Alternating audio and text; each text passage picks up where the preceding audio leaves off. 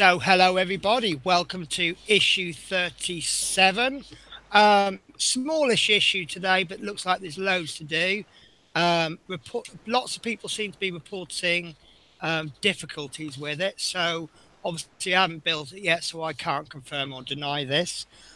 Here to help me today is my co-host, Horlicks. Hello everyone, how is everyone today? So, what you been up to this week? Not a lot, just working, um, playing with Arduinos, uh, and built some DeLorean issues actually. Nice, nice. So yeah, So that kind of brings us into what I want to just quickly discuss before we start the build. You will notice that there's a couple of pieces of equipment on my desk that's slightly different. I've got a couple of jumper cables, which you'll recognize this from the Arduino Horlicks, yes, and you'll also recognize this as a multimeter. So myself and Horlicks we often chat during the week. We lark about doing stuff and whatever. And one of the things that we noticed was with the DeLorean build, and tell me if you've had this problem as well, Horlicks. Very early on in the series, just like this Routemasters, they're being supplied electrical things, bulbs, wires, whatever, but it doesn't actually come together until much later in the build. Excuse me. So what's happening is it's coming together late in the build, and that's when people are discovering that there's problems. Would you agree or disagree with that, Horlicks? yeah, 100%, Yeah. 100%.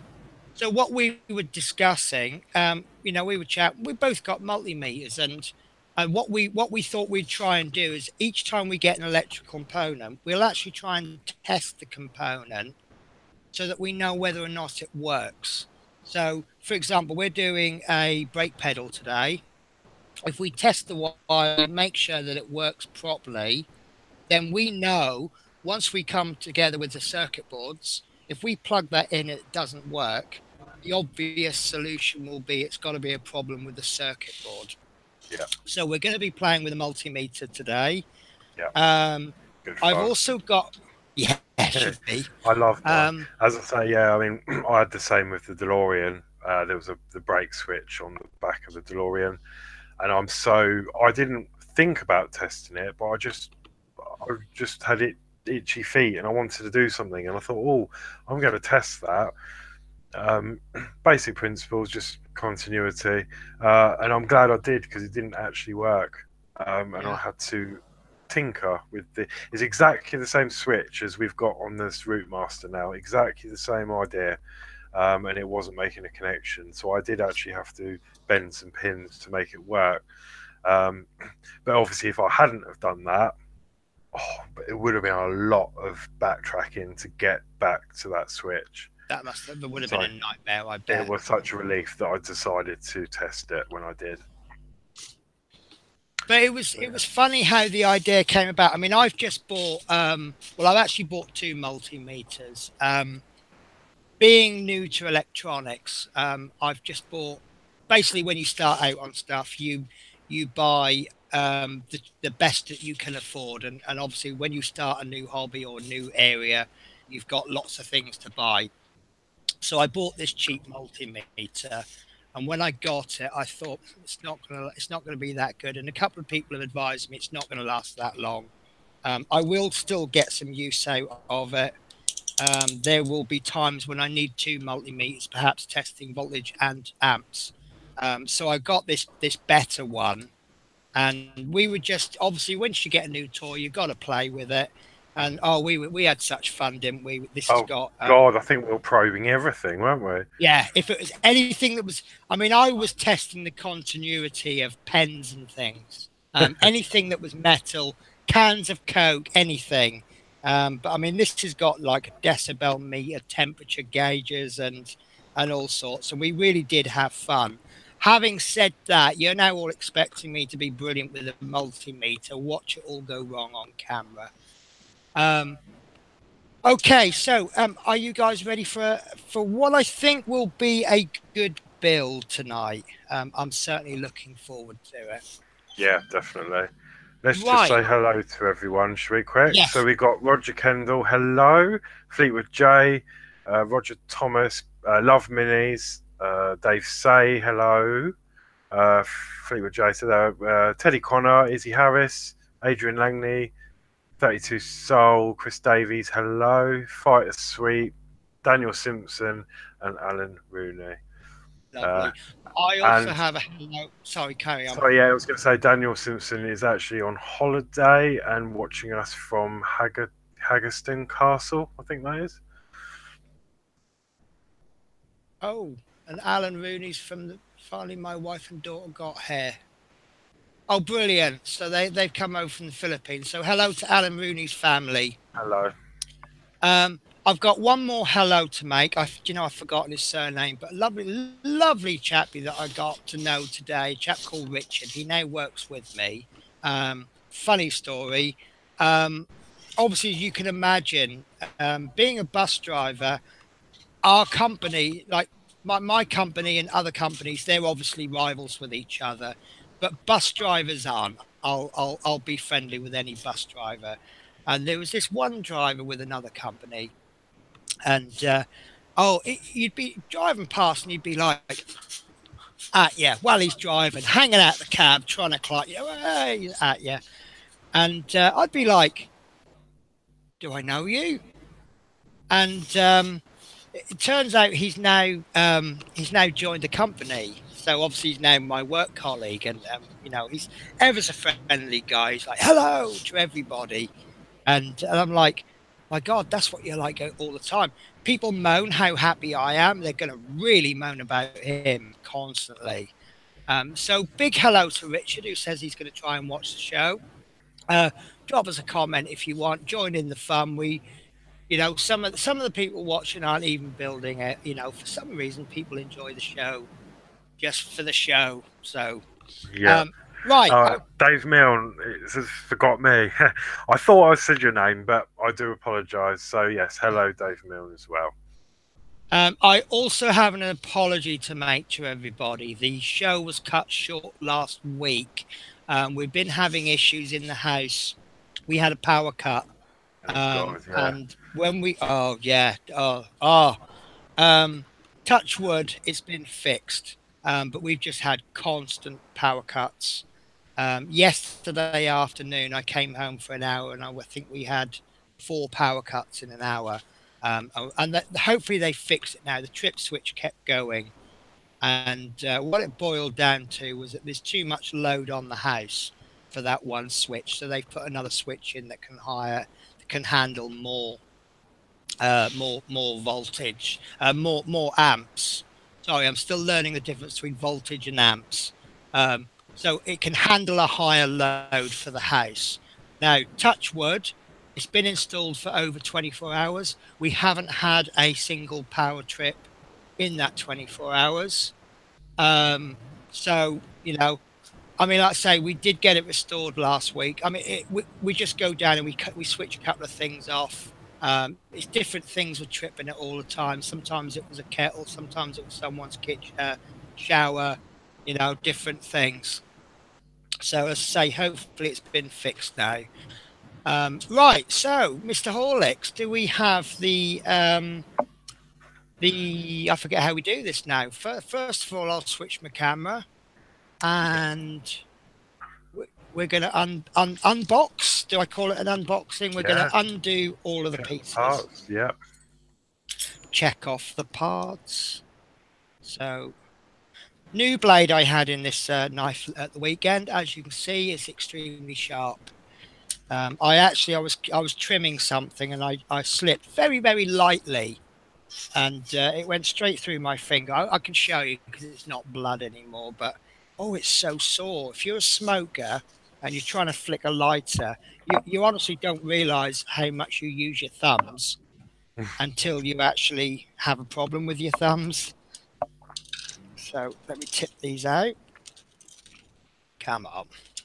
So like I say, some people have been reporting difficulties, especially with the springs. Obviously, I've cheated in the sense that I've seen people's posts on Facebook. So I've got a couple of bits of equipment which I think may or may not help me. Basically, my rule of thumb is that you don't need the right piece of equipment. You just need something that will work. So if your grandmother's best cutlery helps you build this, then yeah, nick it and use it. So why not? Well, yeah. I've also, you're going to love this. I've got to show this off. I'm in the process of building myself some shelves, and I've designed a little shelf. Sorry, I can't show it all to you, but now my pill trays live in their own little shelves, so they're accessible now for me. So I'm getting my work area sorted out slowly but surely. Okay, so would you like to go through the parts? Yep. Okay. So 37A is a brake pedal. Okay, and that is plastic, quite flimsy. It looks like a brake pedal. And yep, that's it. Lovely. 37B is a brake pedal hinge. I think that's it. And I can't tell if that's plastic or metal. I don't know.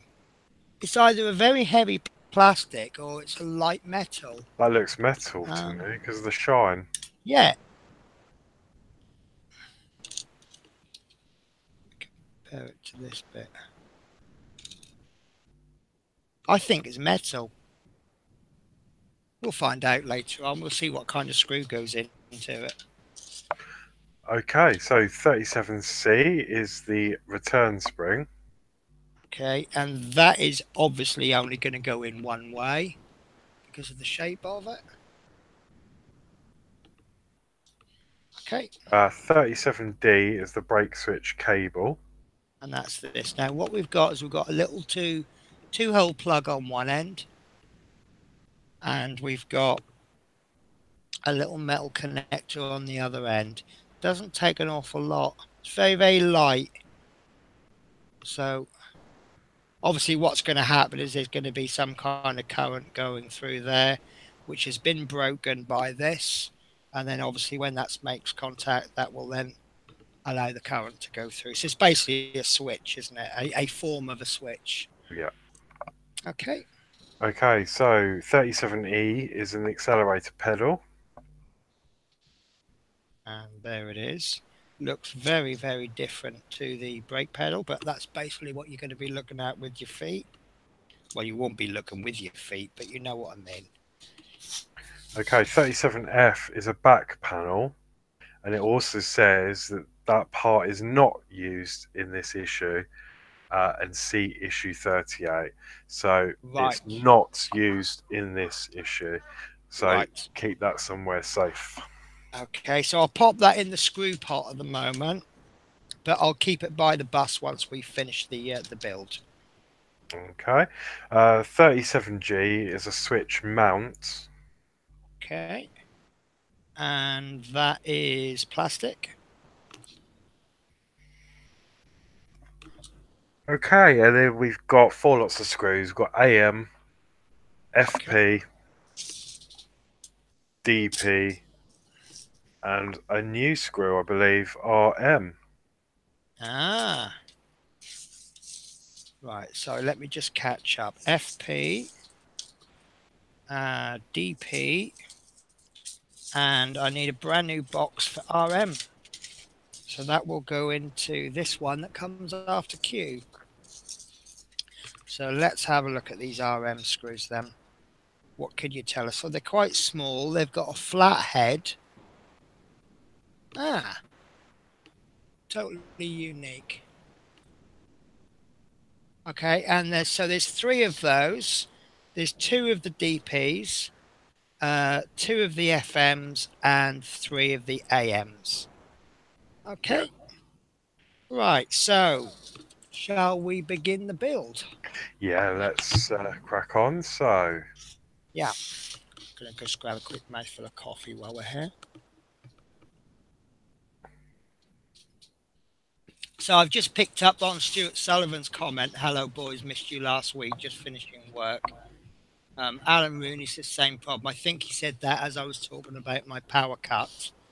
Yeah. And Ron Cheeky Croucher said, "Evening, guys."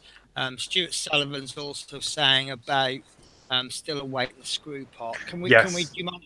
Oh, you can deal with it now if you want. Oh no, that's fine. Just to say that I have got them. I'm ever so sorry. I've had so much on, and I promise I will get them in the post this week, or if not Saturday.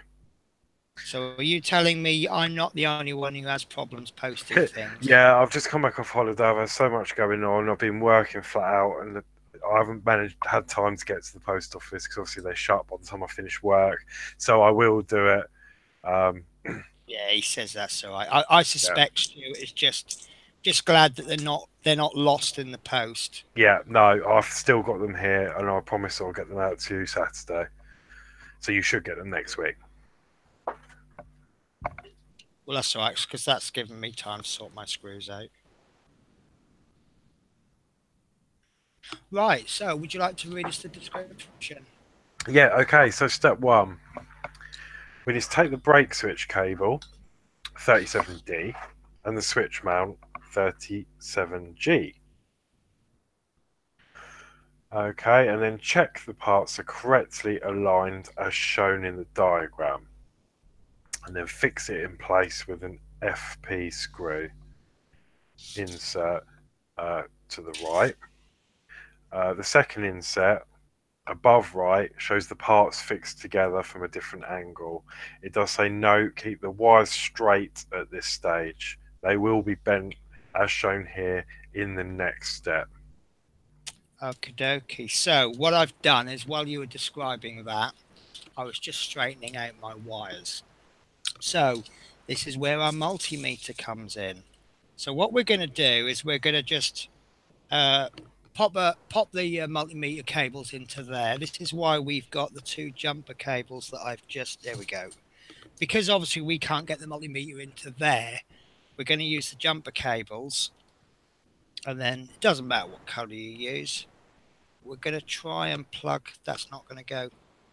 No. Okay, that's scuppered my plans. However, saying that, there's a little connector on the top there. Look. Right, so I you might be able to get that. the multimeter into there. So let me just check with the multimeter switched off. Yeah, right. So I'm going to turn my multimeter to continuity. And what continuity does is, let me remember how to do this. Right. What it will do is it will test whether it's a good connection. So, for example, if I've got my jumper cables, when you get a good connection, I don't know if you'll hear this, and I apologise if you don't. Don't know if you heard that, but it beeps. Yeah, can hear that, yeah. So, for example, we want to know, say this cable's not transmitting whatever. So what we'll do is we'll take this each end. There's our beep. So we know that this cable works. So what I'm going to attempt to do, and this is going to be quite fiddly, and I apologise if you can't hear me. Right, I'm going to pop the multimeter ends into there. And what should happen in theory, when I press this, it should then beep. There you go. Can you hear that beeping? Yeah. No, you can't, can you? Oh, you can you? Yeah, yeah. So every time I touch that, it's working. So, I mean, obviously, my other multimeter has got quite large ends. Still got points on the end, but this one's got tiny points. And then just on top there, let me change the focus. Bring that in right close. There you go. So you can see you've got the little just there. So I've put one into there and I've put the other one in there. Doesn't matter which way round they go. And then once you touch this end, like that, it'll make the noise. So we know that wire works. And then what we'll do is we will test that again later on once we've actually fitted the brake pedal. And then at least then, once we fit it, If it then doesn't, if it doesn't work, once we've actually fitted it in issue 117 or whatever, we know it shouldn't be that cable because we've already tested it. Mm. Um, And then so obviously I've we'll just seen test some it. advice.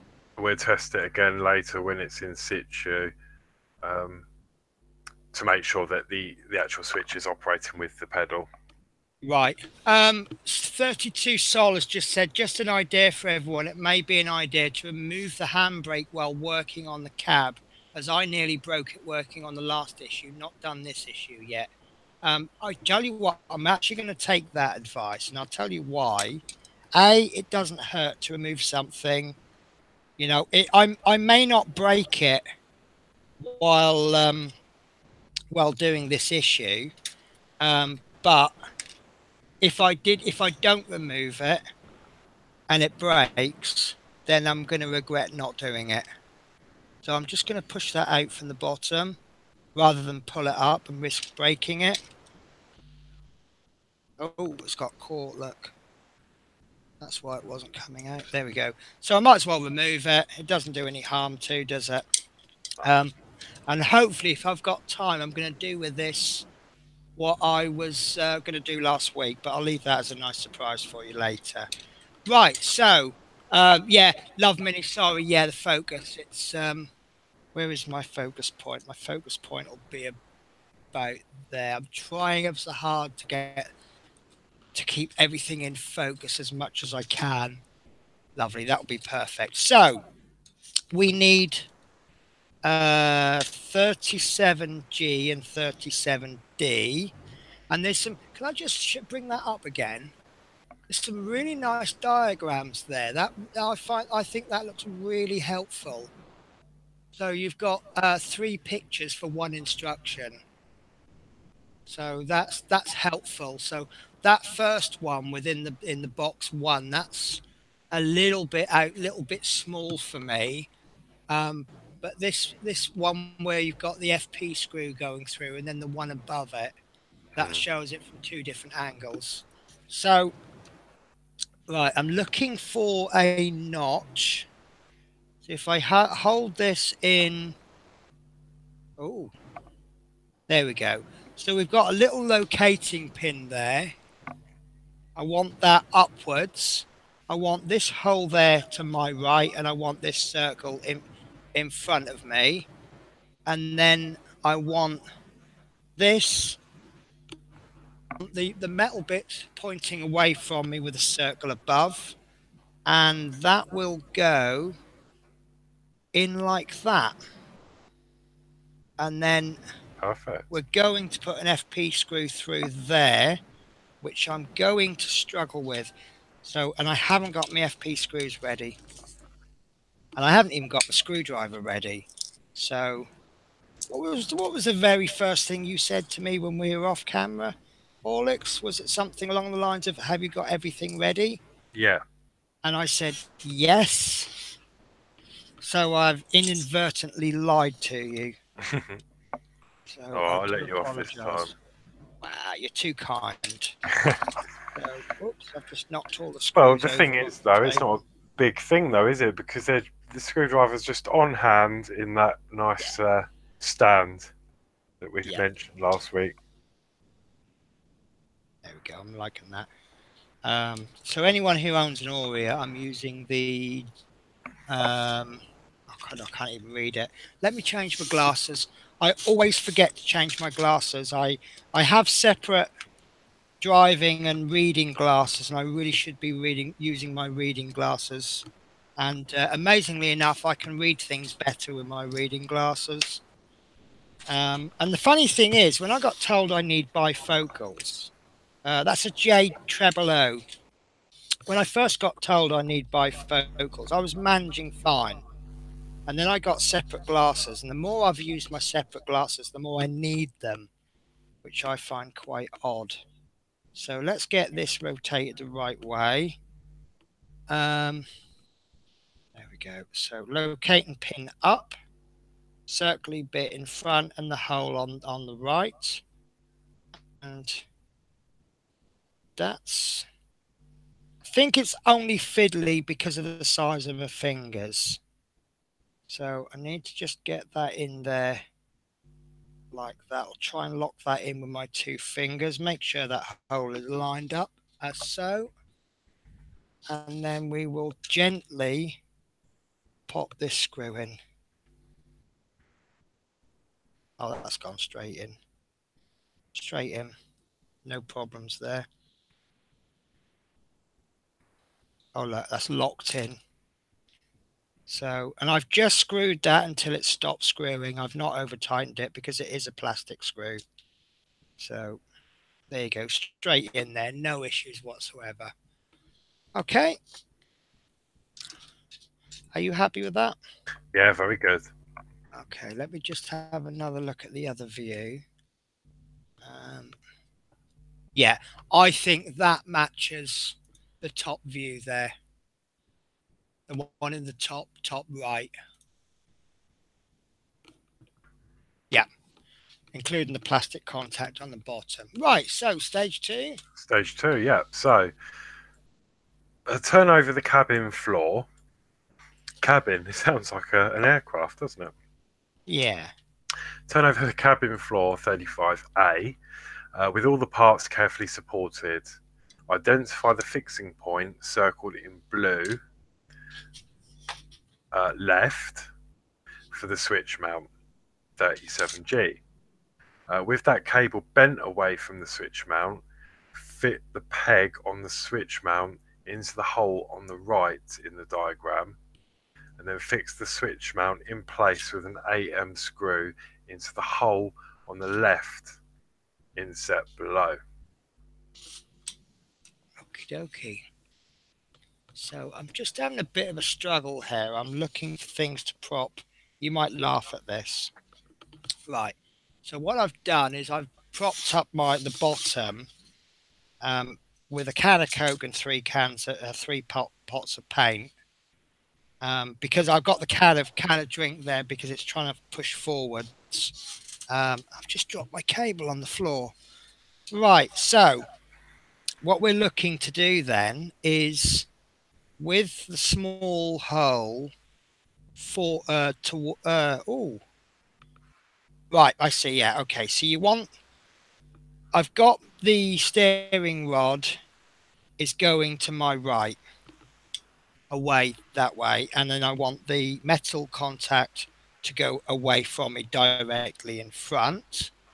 Now there's 2 holes here, and you'll see that you've got the steering mechanism there. Just behind that, you've got a square one, and then it's just to the, it depends on which way you look at it, but so it's going from there to there. There's a locating pin there. That's going into there to there. And I can see what's going to happen now. This piece there is going to rest on this bit there. And then you've got a hole here where the brake pedal will come. So that's going to come round there, and it's going to push that onto there. So, and I'm also looking at the screw hole. Let's see if I can bring that in closer. That to me looks a bit misshaped, so I'm going to expect to not be able to get my screw in there. And we are using an AM screw. Yes. Okay, so what I'm going to do, because I don't like the look of that, I'm going to do just a little test fit just with the screw before I put the actual switch on. As you can see, I've got screws jumping all over the place. Got a feeling I'm going to need to switch my, yeah, I'm going to just change my screwdriver head. In fact, I'll keep that out in case I need it again. Right, so be careful how you hold this if you're lifting it up. That looks to me like there was a hole that was way too big that they've then plugged. So may have to accidentally hide the camera.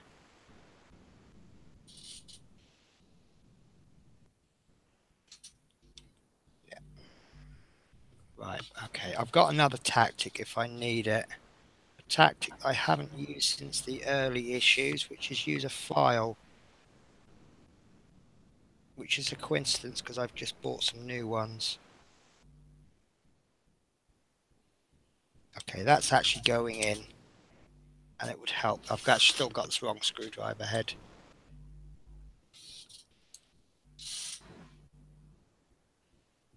Oh god, that's much easier. Yeah. Okay, so I'm happy with that. So we'll get our WUP. As you notice, I've made new labels for my bottles. I have been busy, just not necessarily in the right areas. Right, so switch is going on with the plastic bit up, going away from into there like so, and like I say, the metal bits are going to rest on those two protrusions there. Right, and let's try and do this. You really do need 4 hands for this, don't you? Yeah, looks like it. And I sometimes feel that each issue is a little bit harder than the other one, the last one at times. But you need to have done those previous issues to kind of learn how the build goes together. I'm finding this fairly. I'm capable of doing it, but I think if I'd have gone straight into this issue, I probably wouldn't be able to do it. Right, this is turning and turning and turning.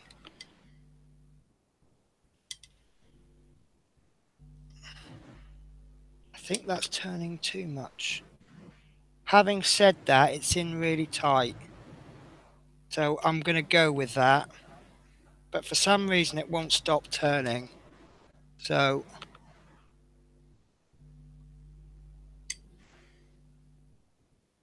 and that's fine. I've just kept an eye on these, that the contacts aren't permanently closed. Sorry, I can't get a really good focus on that.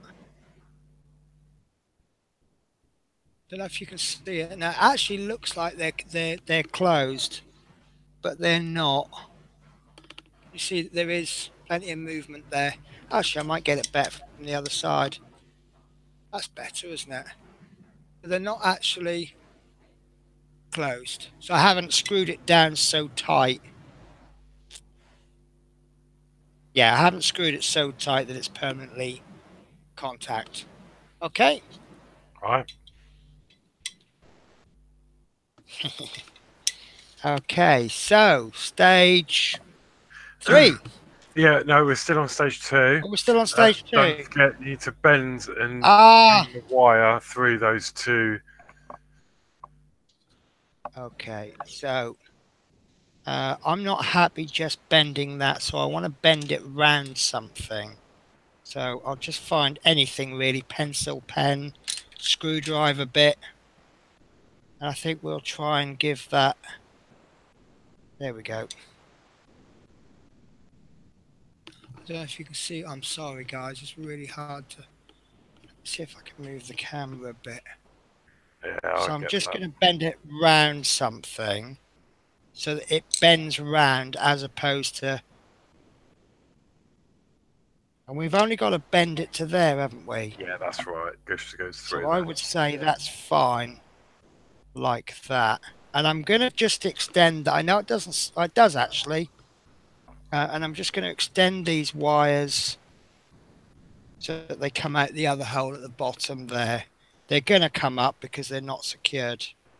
And there you go. I'm doing a Horlicks and getting my. Actually, it'd be better if I do it that way.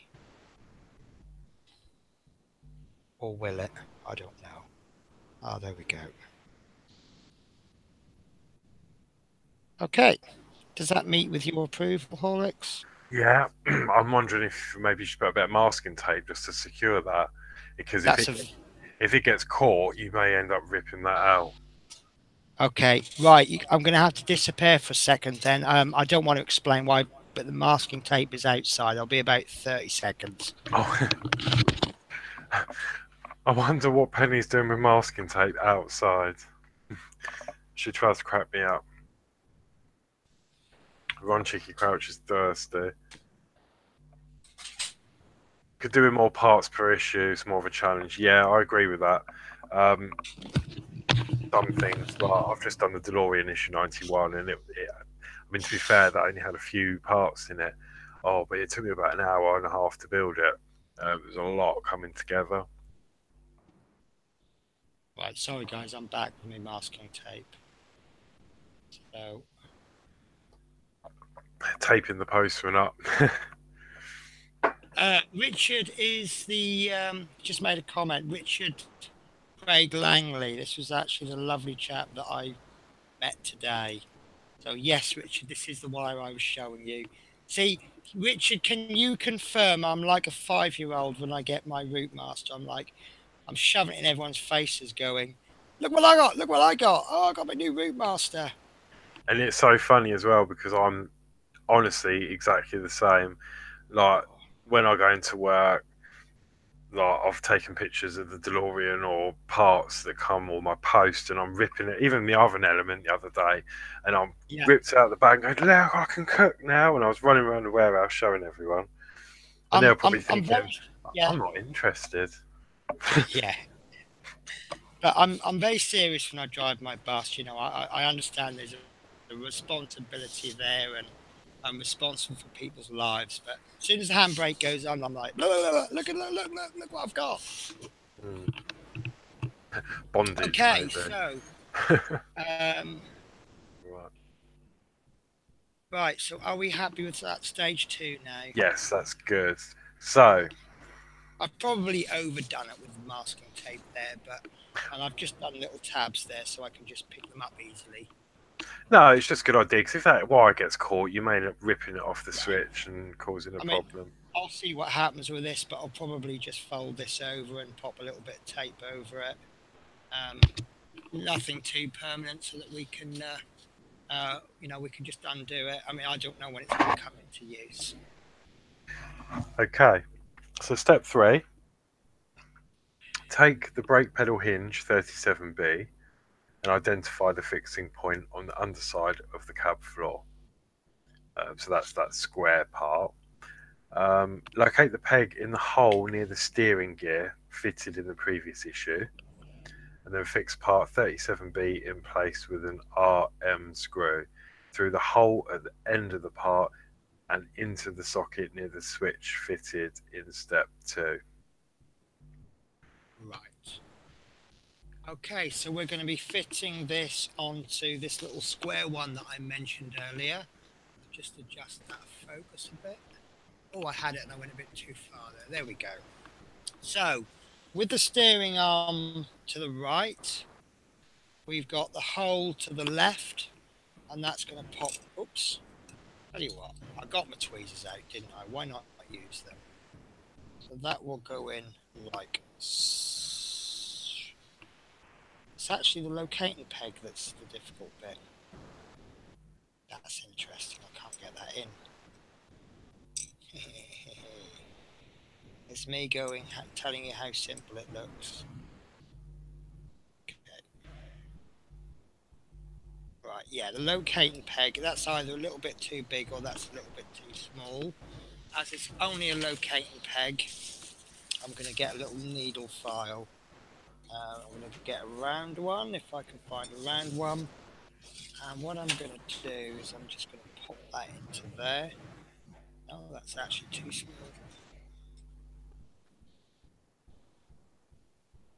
There we go. I'm just going to scrape away just a little bit of that, just to make that hole slightly bigger. It doesn't make, as you see, I've just taken a bit away. It didn't need an awful lot of effort. And then I will test fit this again. Always take away a tiny bit. You can always take away more. I suspect it's actually the paint on the part that's causing the problem. In fact, actually, let's take away some of the paint. And that will tell us if this is metal or plastic then. Yeah, that's metal. You said it looked like metal, didn't you? Hmm. Just take a tiny bit away. We know this bit isn't going to be seen on this side. So that's nice because I seem to have so few parts of a bit of a problem. And suddenly I've got something that's causing me a bit of an issue. I am going to double check that, make sure I have. Yeah, Yeah, just definitely right. I Yeah. just suddenly thought, oh no, what if I put it in the wrong way? Okay, so oh, that's almost going very. In fact, actually, let's see if I can push it in. So if that goes in snug, that will actually make my life a lot easier. There you go, that's in. So there's no point me trying to take any more away from that if it's in. So then I'll just make sure that hole is lined up properly. Oh, too much. It's like the Chuckle Brothers here, isn't it? To you, to me, to you, to me. Right. Does anyone know what I had, what I'm on about with the Chuckle Brothers? I do. I used to love them. Okay. It just obviously wasn't funny then because I didn't hear any reactions. Yeah. I'm bad at jokes. I keep trying with jokes, but no one ever finds me funny. I think they just laugh at my jokes to stop me from crying and getting upset. Well, actually, I am just the world's worst at actually getting jokes. So, don't go by my reactions because someone can tell me the funniest joke in the world, and I'll be looking at them going, and then like half an hour later, I'll think about it, and then I'll just burst Yeah. out laughing in the warehouse, and everyone's like, "You all right? Oh yeah, yeah, just a joke I heard an hour ago. I've just got it." Right, okay, so I've just got the screw ready. Obviously, I've put washing up liquid on because these are going to go into metal. And funnily enough, when I tested that last screw, you remember I've often said I don't really know if it is making a difference with the washing up liquid, but we're not having problems. I can tell you with that last one where we did a little test fit without washing up liquid.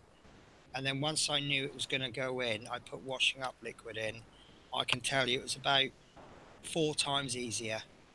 Right, so that one I've just screwed in until it stops. So I'll just check the fit. We know it's going to be tight because it's gone in tight, but I'm happy with that at this point. It's basically, there you go. Screwed as far as you can reasonably. I haven't gone really, really tight with it.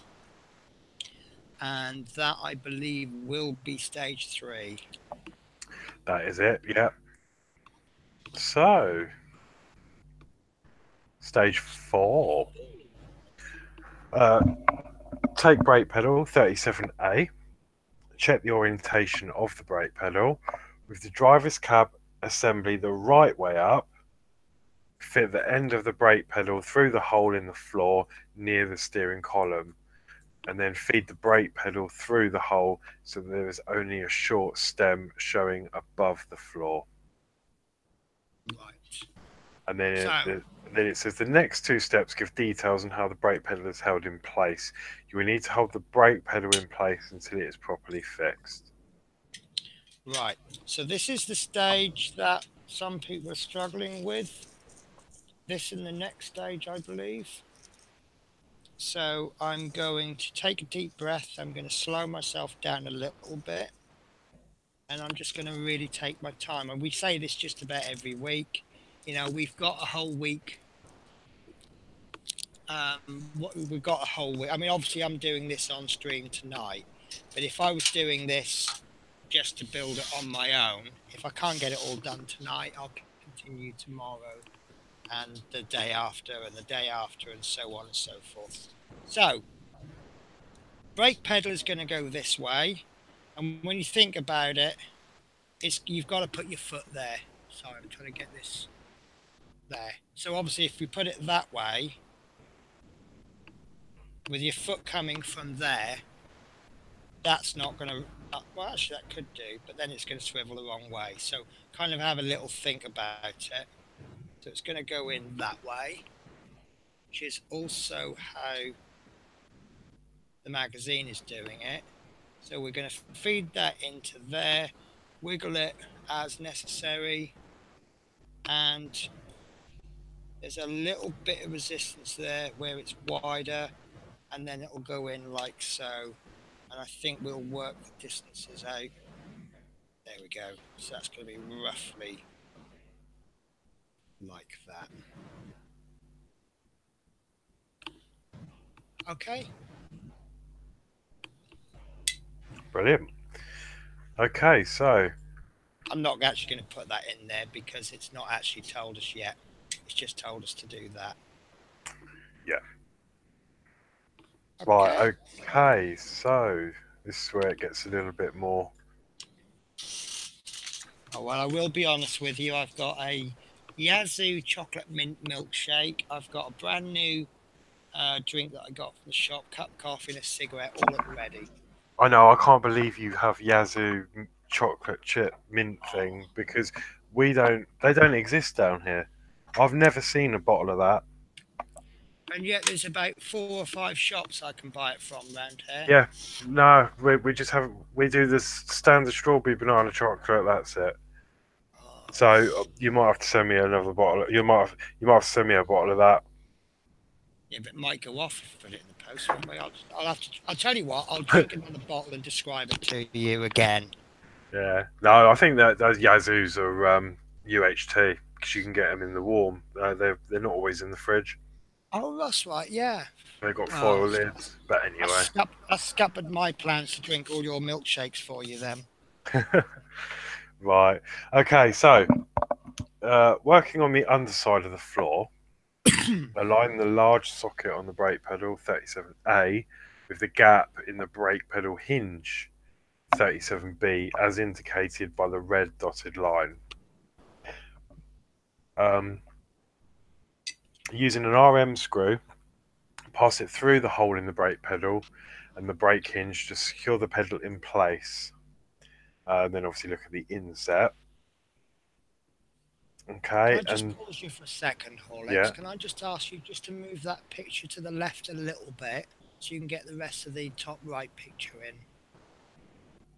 Oh, that is. No, that's my bad then. I didn't scan it properly, so I do apologise. I'll just show you what's not much being missed. It's just this bit that I've not caught. So I do apologise. There you go. Sorry, Okay. Right, so yeah, what we doing? Using an RM screw, pass it through the hole. Yeah, pass it through the hole. Yeah, in the brake pedal and the brake hinge, secure the pedal in place, and then obviously the inset. So yeah, let's do that bit first, and then I'll do the second part of step 5.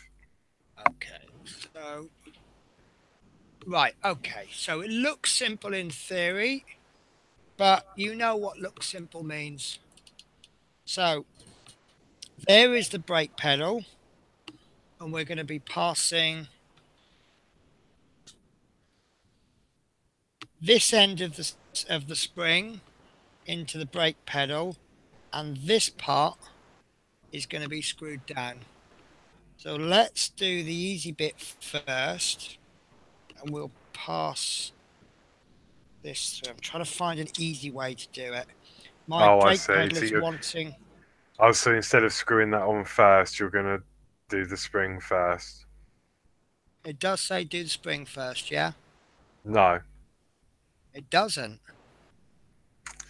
No, it says using an RM screw, pass it through the hole in the brake pedal and the brake hinge to secure the pedal in place. So you do that bit Okay, first. I'm going to be honest with you. I'm looking at that and thinking that's got to be easier to attach it to the pedal first. Because then you've got the... Shall we do it that way? If you want to. I can always take it apart and go back and do it as per the magazine. So right, so in that case then you take the spring 37C, check the orientation, fit one end into the socket halfway along the brake pedal as indicated by the blue dotted line, and then obviously fit the other looped end over the screw socket on the underside of the cab floor, and then fix it with an 8M screw. Okay, I'm trying to figure out the orientation. Is it going to go through there? No, that's right. So this brake pedal, the hole in the brake pedal is going to go on this part here, and that will be fixed with an RM screw, which will come through there. Hmm? And the spring is going to go from there to there. So I really do think, yes, if I use my tweezers, I might actually need 2 pair of tweezers, but I'll try with one. So I'm going to just thread. Sorry if I block this view. Right, I'm going to try and thread the end, because look, you see there's an open end. And I think we can get that through there quite easily. It's just that we've got a small black metal bit, and we're trying to thread it through a black hole. So I may need to just move these around a bit. There we go, that's a better angle.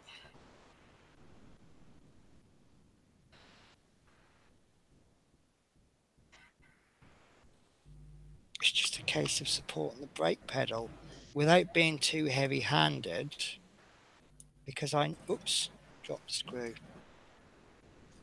Because I know that this brake pedal is very weak, and I don't want to snap it. So let's see if I can do this in less than an hour. Am I still on camera? No, up a bit. Up a bit. That's it. It's got to be an easy way, and I'm thinking how the easy way could be.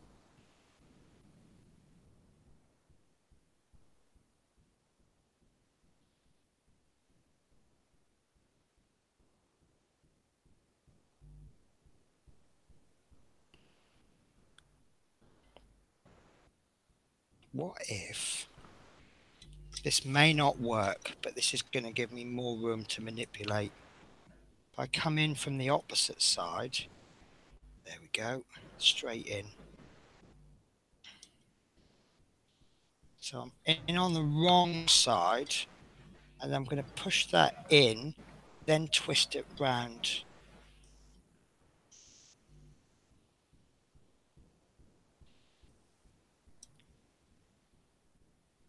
Like a clock. And then pull it out. And I've actually got it in upside down. But now that I've done it, I can work out how the orientation is. So, right, let's try that again then. So it's going to come in this way, and I'm going to come round. Yeah, definitely coming round like this is working, because it's giving me more space. There we go, hook it in from the bottom. It's just a case of moving it round with a good working angle. And it's finding that angle that works best for you. It's not easy. Go. So roughly found the hole. Get it in the hole. There we go, we're in the hole.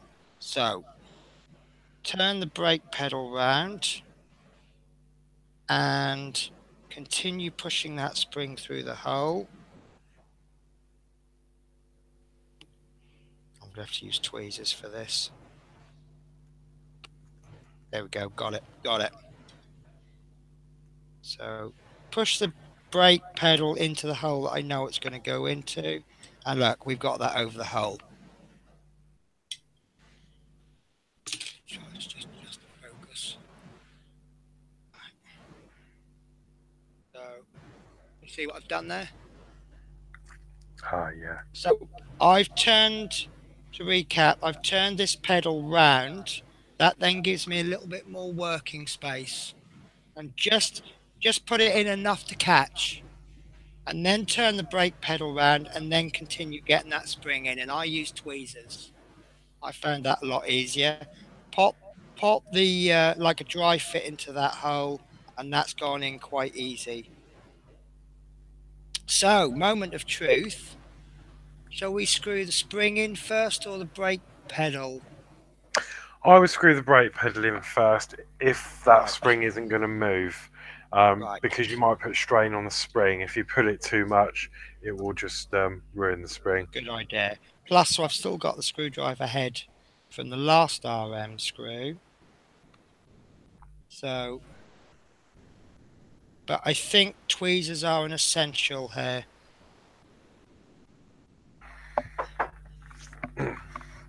And as I've put the screw in, I've realised I didn't put washing up liquid in, but because I'm in a funny position, I am going to go with it.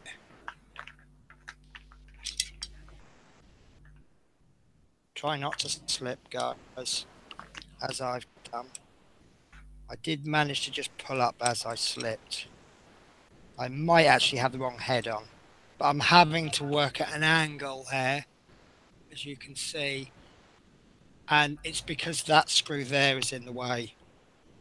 So, but didn't they actually say, yes, they did say you may find it easier to temporarily remove the cable assembly fitted in step 2 whilst completing this step. And that's the reason why. This actually stops you from coming. You want to come in at this angle, but as you can see, the screw's in the way. So I'm nearly there now, so I'll just go with it. But you may... Have we actually found something where the Oria isn't the best screw? Right. Perhaps. And there's not really anything you can do, because if this screw head was longer, that would work. And I can't find my Routemasters screwdriver.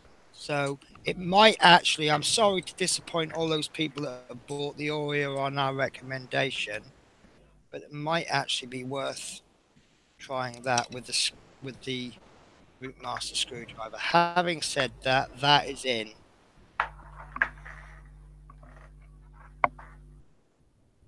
There's a little bit of play, but it is in. Okay. Okay. I've got to find the screw now. It's there. That one there. So, let's say I've had a bit of trouble because I've had to come in at an angle, but right. So the next screw will be a AM. Yep. So secure that spring to the floor. I've got a feeling that this is going to be totally the wrong head for this screw. Oh, it's actually a good one. Right. So let's pop a little drop of washing up. It's way too much there. Way too much. Lubricate, not washing it. Right. So as best you can, move that spring so it's roughly over the hole. I think that will probably be okay. And then obviously you want to come in through the spring, obviously, and then find the hole, and then gently, because this is wanting to go all over the place, I really want to keep that at 90 degrees.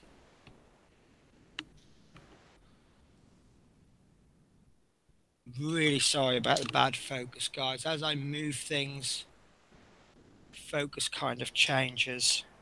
And also it's quite... I'm having to hold here, and I don't like holding there because it's plastic.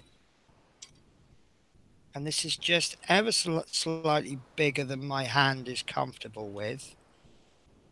And there we go. I'm just going to keep gently screwing this till we get to a stop point. There. Maybe a bit more. That's fine. Oh, do you know what? That's a really nice return. I like that. Brilliant. However, I can't see it making contact. So No. I'm going to have to take this away from the camera. So this is the point where I was suggesting another check with a multimeter. Right. The problem I've got... Can you see the contact? You can't really see the contact point. But I'm having to push quite a way down to make contact. This is how much I'm having to push down. I think that's quite a lot of contact that I have to push down on. But I will now test it with a multimeter to make sure we still have a contact. So, and I think what's going to be easier, you mentioned masking tape. Rather than chasing this wire, I'm going to tape this to the floor, to the desk. And that'll save that running around then. So that's one less hand we need then. Yeah. So multimeter on, selecting resistance, continuity. That's working fine. Plug those into there and hold them. Press the pedal.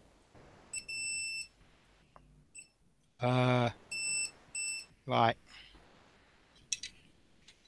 Can you see?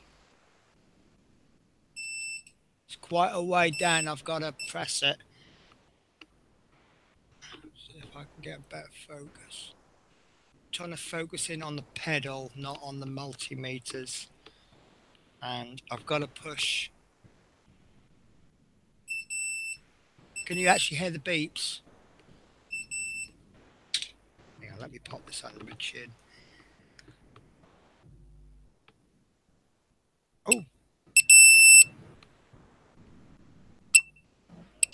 Actually, if you push down, straight down, rather than pushing with the pedal. Yeah, I think that was the thing, because I've seen a few comments on Facebook about the pedal being a bit flexible. Yeah.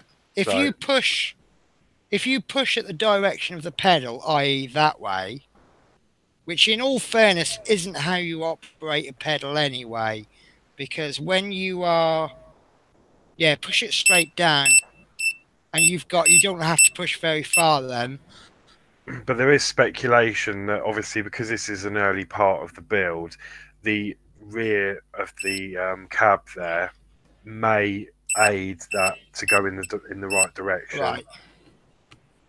Okay, but I'm only actually having to press about that much in all fairness to get a contact. So, but obviously the way that a pedal works anyway, if you've got the pedal there, like so, sorry, like this. Okay, let's use this. This is your brake pedal or your accelerator pedal. And what a lot of people do is they'll put their foot there and they're pushing with their toes there. What you actually want to do is push at the top, and that gives you a lot more control anyway. And obviously, if I do that with this, by putting my finger there, I'm pushing. You see how I'm pushing it down, and it's not actually working. So it doesn't quite work like a real pedal. You're just going to have to push directly downwards. Obviously, it's not beeping, so I haven't got the continuity meter on there. But that works really, really well. You don't have to touch it much. No, and at least we know that works. So you're going to get some results at the end of it. Yeah. I was just say, Five Sweep just said, "Wonder if the pedal should have been a metal component." And you know what? When I read the post on Facebook earlier today, I thought exactly the same thing. They should have made that metal. The problem is, if you've got a metal, if that's metal, and obviously you've got a plastic contact there, but would you risk shorting out the whole bus? Obviously you've got metal there, along there. All of this is metal. You're going to get metal bodywork connecting, which will then connect to something else, which will go. Could it potentially short out if these are made of metal? Possibly, but then I suppose they could have insulated the metal. Having said that, you've got a metal contact on the metal body anyway. So, yeah, you might be right. It might be better to be metal, but then again, I think that's fine. If you push it downwards, you have to kind of push it. Because of the shape of the pedal, it's going to be quite natural to push it that way. but you don't. You want to push it straight down, and that'll work fine. It's actually quite a good little piece of engineering there. There's so much good engineering going into this bottom bit that you're not going to see, which is a shame because you'll just never see it. Mm. But, we'll appreciate it. So, yeah, I'm happy with that, actually. It's a little bit fiddly to get that spring in, but I think you just got to kind of try and think outside the box a little bit.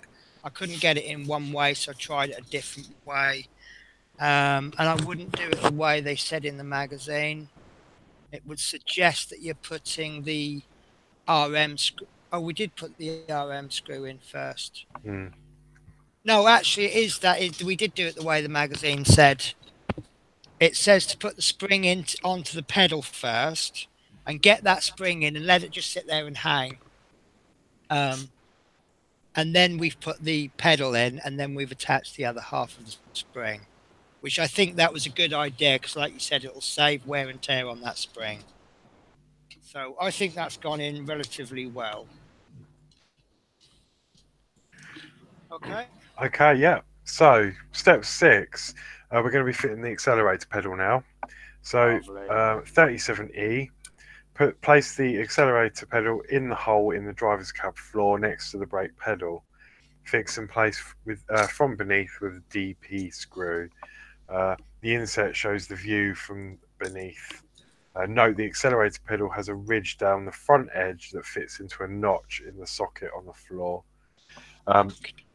And then it says, if you find the screw a tight fit, try test fitting the screw fully before attaching the part to the floor. Right. Okay, so are they basically saying take the accelerator pedal, which I've just mislaid, there we go, and popping that into there first?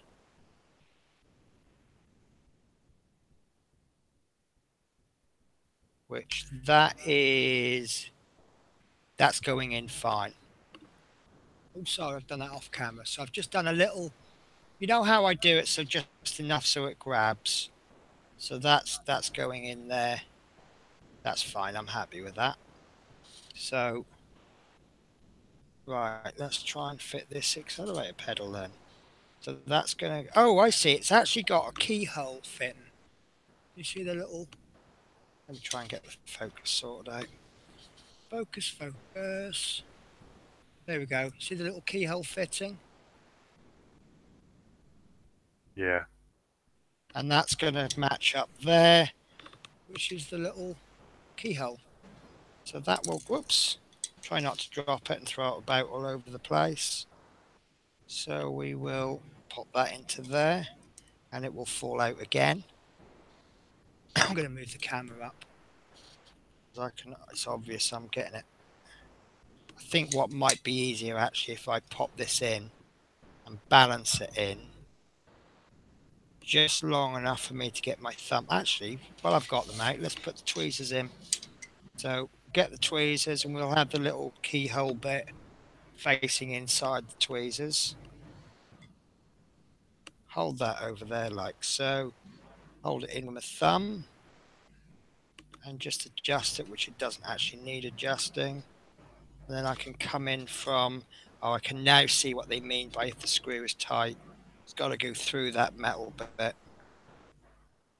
So we'll see what happens. And that's going to go into there. Oh, actually, it's gone in, no problems. So you are going to have to push the pedal down because the screw is trying to push it out. So just be gentle. There we go. See how it's tried to screw that pedal out? Mm. So just give it a quick readjust. Let's push. That's not that right out, actually. Oh dear. That can't be right.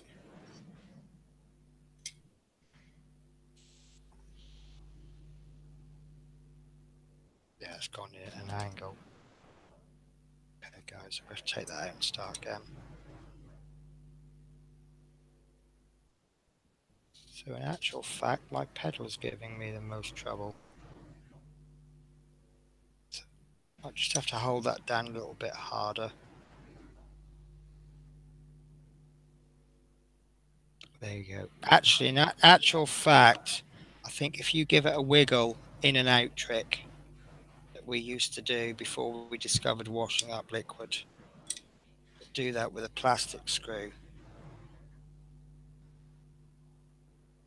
And I would suggest only go until, there we go, it's tight now. I could do that up further. Check it, that's in nice and solid actually. So there you go. I'm happy with that.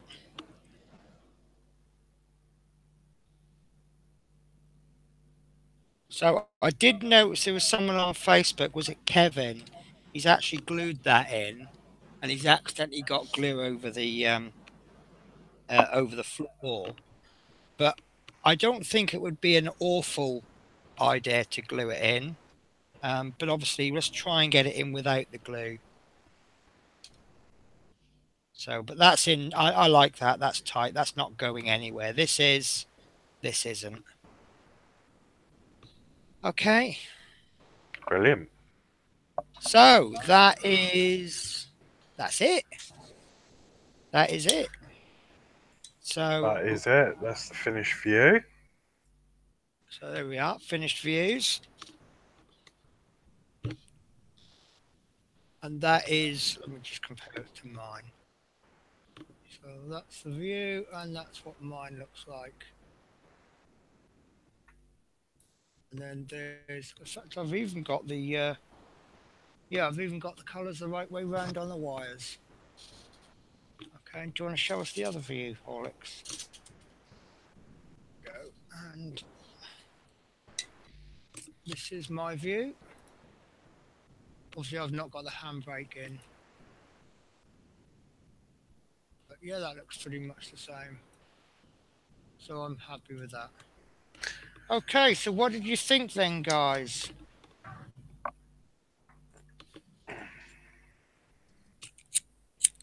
What I will do though, while I've got my masking tape out, I might as well try and reuse this part. So I'll just gather up the wire. We'll just neaten this up a little bit.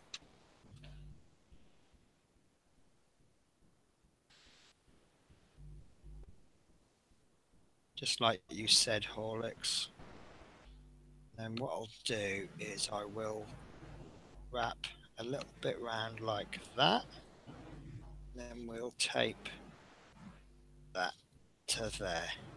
And that should keep that nice and neat. How's that? Do you all be happy with that? And then I'll pop that on the chassis of my bus. So it's not going to go anywhere. It's not going to get knocked off. And lastly, what I will do is I will take this last piece that clearly states in the magazine, say for next week, and I will pop that right in the middle of the cab floor so it's obvious. And then that's ready for me for next week. Okay, so talking of next week, this is next week's stage, and it says switches and dials are fitted to the dashboard, which is then attached to the front of the driver's cab. And we can see that there's a dashboard on there. And I'm wondering what the dials will be like. Yeah, I'll be interested to know that as well. I mean, with the other models I've done, like the DeLorean, there was an awful lot of light bleed, and it wasn't a very nice effect. So it'll be interesting to see how they've done that. Right. Talking of lights, there looks like there's a lot more cables there. So are we going to have a light up dashboard? Yeah, definitely. I think so, 100%. Yeah. And then it looks like we'll be. It does actually say switches and dials. So yeah, but yeah, and that would explain why we've not actually attached the cables to anything. Yeah. Because there's more cables to come. It looks like as well, if that image is accurate, that we'll be actually attaching the wires and clipping them in with the cable grips. Right. I'm just going to try and do a quick catch up on the chat. I've missed quite a lot. Um,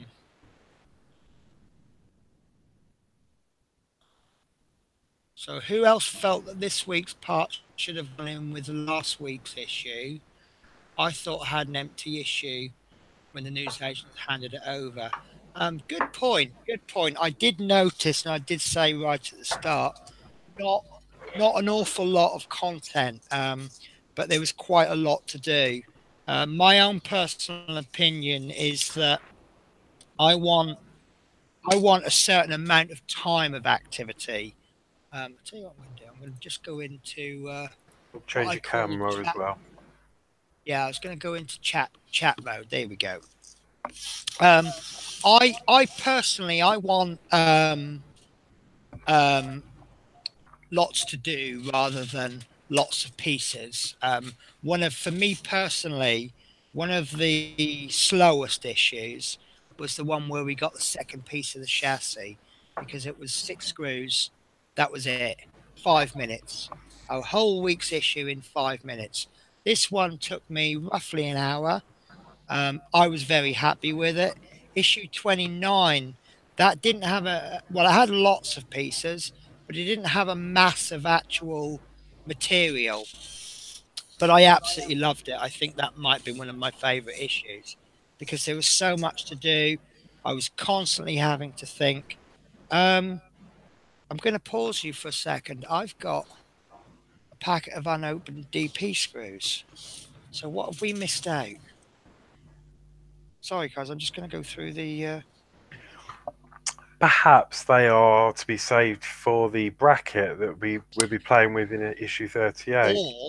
Or perhaps I've made a big mistake. Because if you look at stage 6, it says there to attach it with a DP screw. Yeah. What did I attach it with then?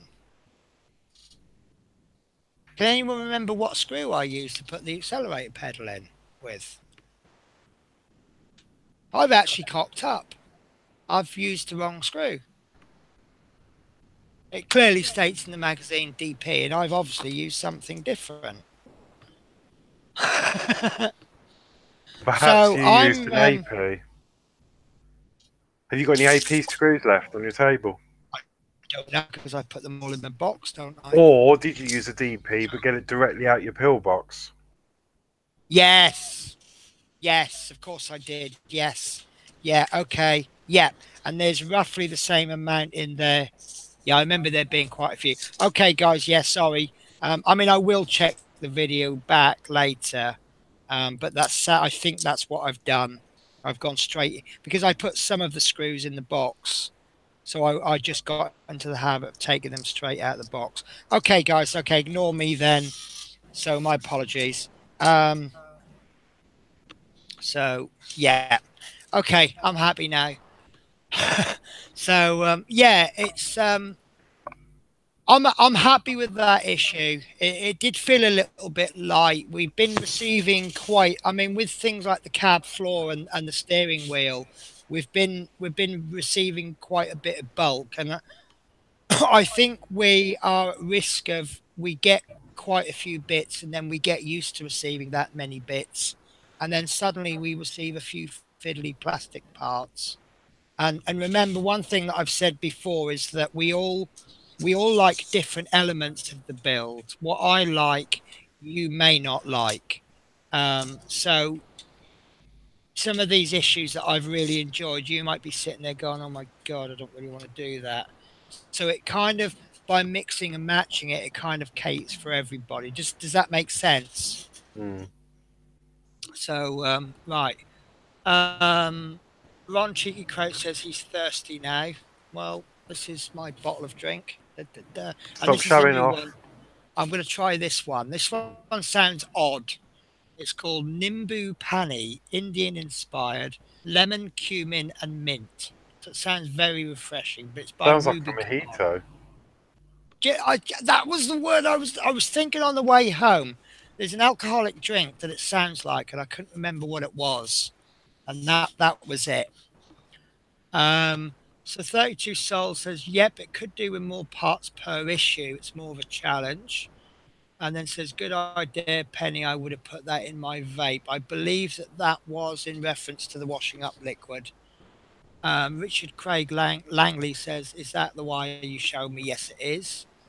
Um, Ron Cheeky Crouch is taping the postman up. You're actually very, very close. The reason I had the masking tape was outside. There's two things actually. I was expecting a parcel today, and I didn't think I was going to be in, so I left a note to say please leave it in a safe place. But we also have a problem with people not closing the door, so I've put a sign up on the front door. And Tony left just before me, and me being lazy where I can, I went, "Oh, Tony, can you take this note down and stick it to the front door for me?" So that's why the masking. But really, you don't want to be sticking notes up with masking tape that's like less than a centimetre wide. It really doesn't work too well. So yeah, you were very close. And Stuart says bondage maybe. Well, that's another stream. Um, 32 Souls has been watching some of your builds, Horlicks. They're great to watch. I might do the DeLorean. Maybe been looking on eBay for a job lot for a good price. So there you go. I keep telling you your builds are wonderful, Horlicks. Now you're Yeah, starting to hear it from other people. and on that, I mean, obviously everyone is entitled to their own opinions. Everyone's, as you said, everyone's going to find enjoyment in different parts of the build. But my opinion of the DeLorean is, I mean, I'm sure you followed mine and others, but I think if it was how it was, I probably wouldn't have done it. Yeah, you've said that a couple of times. If you knew then what you knew now. And it's Um, just there is a lot of issues with it. Doors being different colours. The doors aren't lining up, so you might have to bend them. Screw holes missing, bent chassis, all sorts. But I mean, I've been lucky and I've managed to sort everything out. But yeah, I think I don't think if I knew what I knew now, I wouldn't have done it. hasn't there been people who have ordered replacement parts for the replacement parts? Yes. Yeah. So yeah, you got to sort of say, is it worth it? Mm. Um, I mean, I and think once you get it, I mean, it's a lovely model. And my latest issue, which isn't actually released yet for another 3 weeks, I've actually put the shell. This is all one piece now, and I cannot lift this with one hand. It's almost like it's super glued to the table. It's so heavy, it's ridiculous. So, in that respect, it's brilliant. It's really heavy, good quality. It's just getting there. yeah, You know, I've been there's a very lot, lucky. plenty of detail as well, isn't there? Yeah, I mean, honestly, it's so heavy. I can't lift that with one hand. Wow. But I'm so pleased it's together. And I've even tested all the electrics. I think I showed you, Penny, didn't I? Some Yeah, pictures. yeah, Everything works. that's good. Izzy is saying that Eagle Moss just had a buy two get cheapest one free. Now, if I had loads of money, wouldn't that be brilliant? Because some of these aren't cheap, are they? No. So 32 Star was on hold to Eagle Moss for 40 minutes before they answered. Teddy Connor, Eagle Moss are a waste of space. Yeah, I hear that from, I mean, some people have problems with Hachette, and I make it no secret that I had many an argument with Hachette at the beginning. They're starting to get a little bit better, in my opinion. And the Warhammer build is coming through very quickly. I've actually got issues 5 and 6, and they're not due. Well, issue 5 came out today, and issue 6 is due out next week. And I've had them since the weekend. So they are getting better, and I wonder if Eagle Moss are as well. Ron Cheeky Crouch says he was lucky when he's on hold for 5 minutes. 32 Soul called him about the Ecto Ghostbusters car. That thing is going to be huge, isn't it? I watched Robbie Bobby this morning build the front grille. Yes, And I watched World of Wayne. He did the first two issues. Oh, but to be honest, it looks amazing, like the quality and the parts. mm, I watched him do issue two, and I was like, I want that. yeah, So yeah. now I'm indecisive. X-wing or the X-01 now. Well, I think I'm not going to be able to do both because I don't think I'm going to have the finances for it. But No, I can't. I need if to choose one, but now I'm not sure. I'm almost tempted to stop one of my other builds. But I'm too far gone, and I know the end result is going to be worth it. So I may just do lots and lots of overtime. I might have to for the next. But one thing I am thinking about doing is ringing.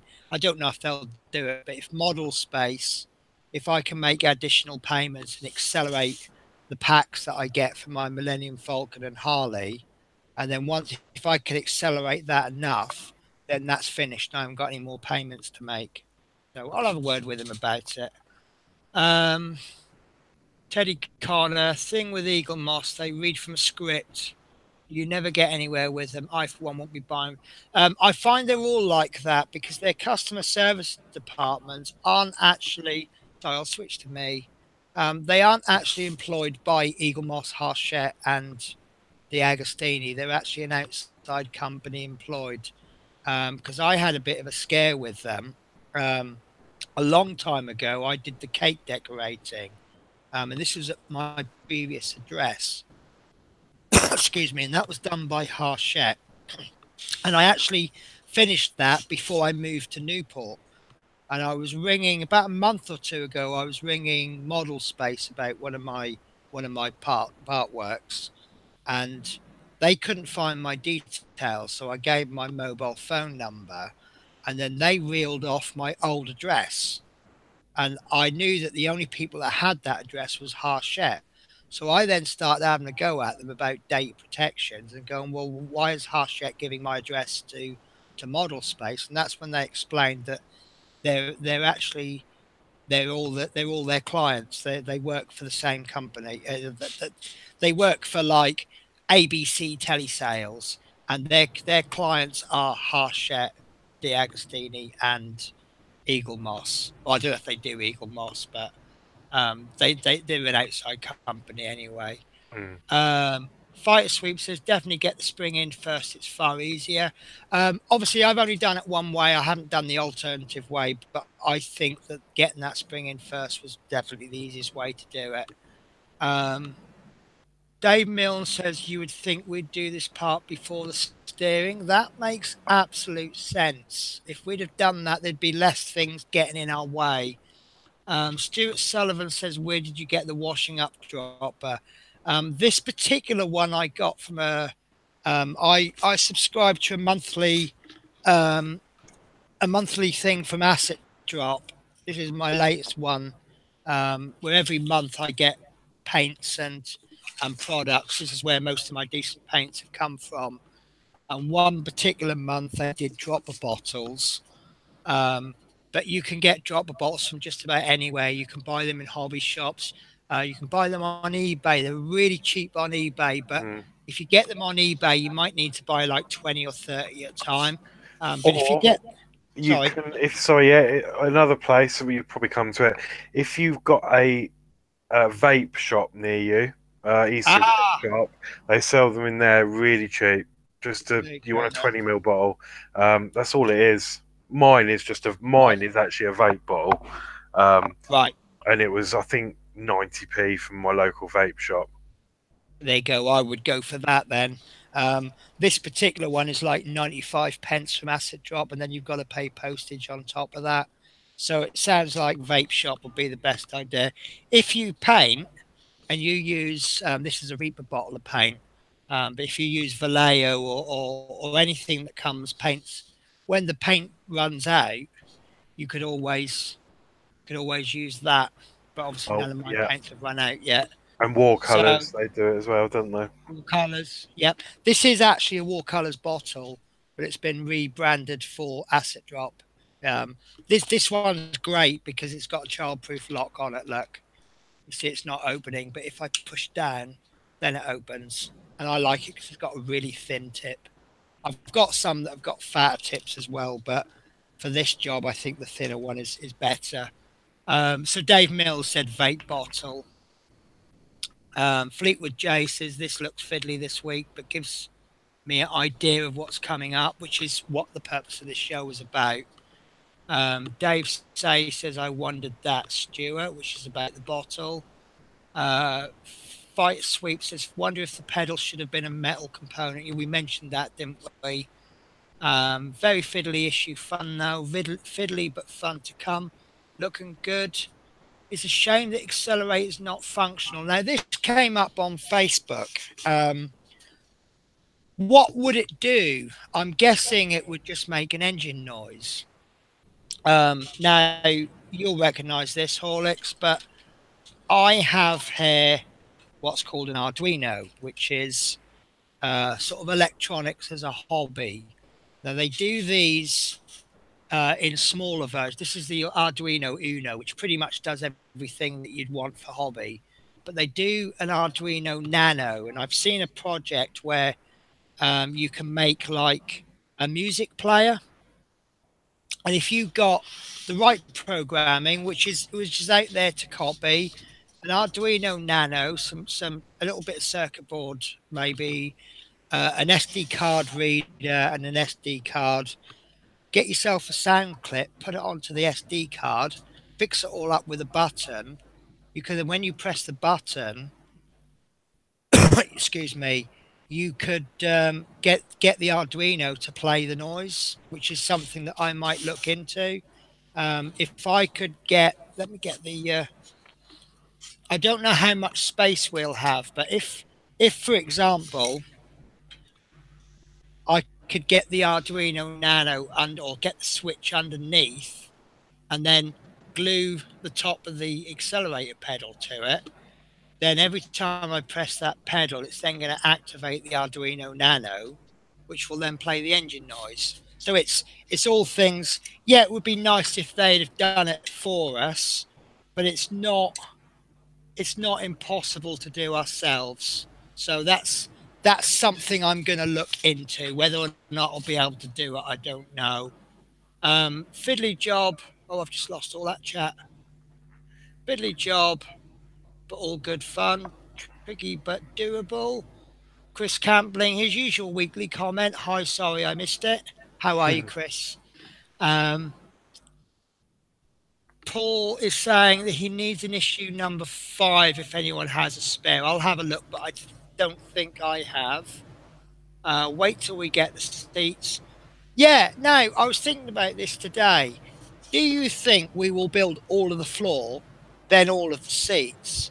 Or do you think we'll gradually work it backwards? So we might do a little bit of floor and some seats, and then more floor and more seats, and so on and so forth. What do you guys reckon?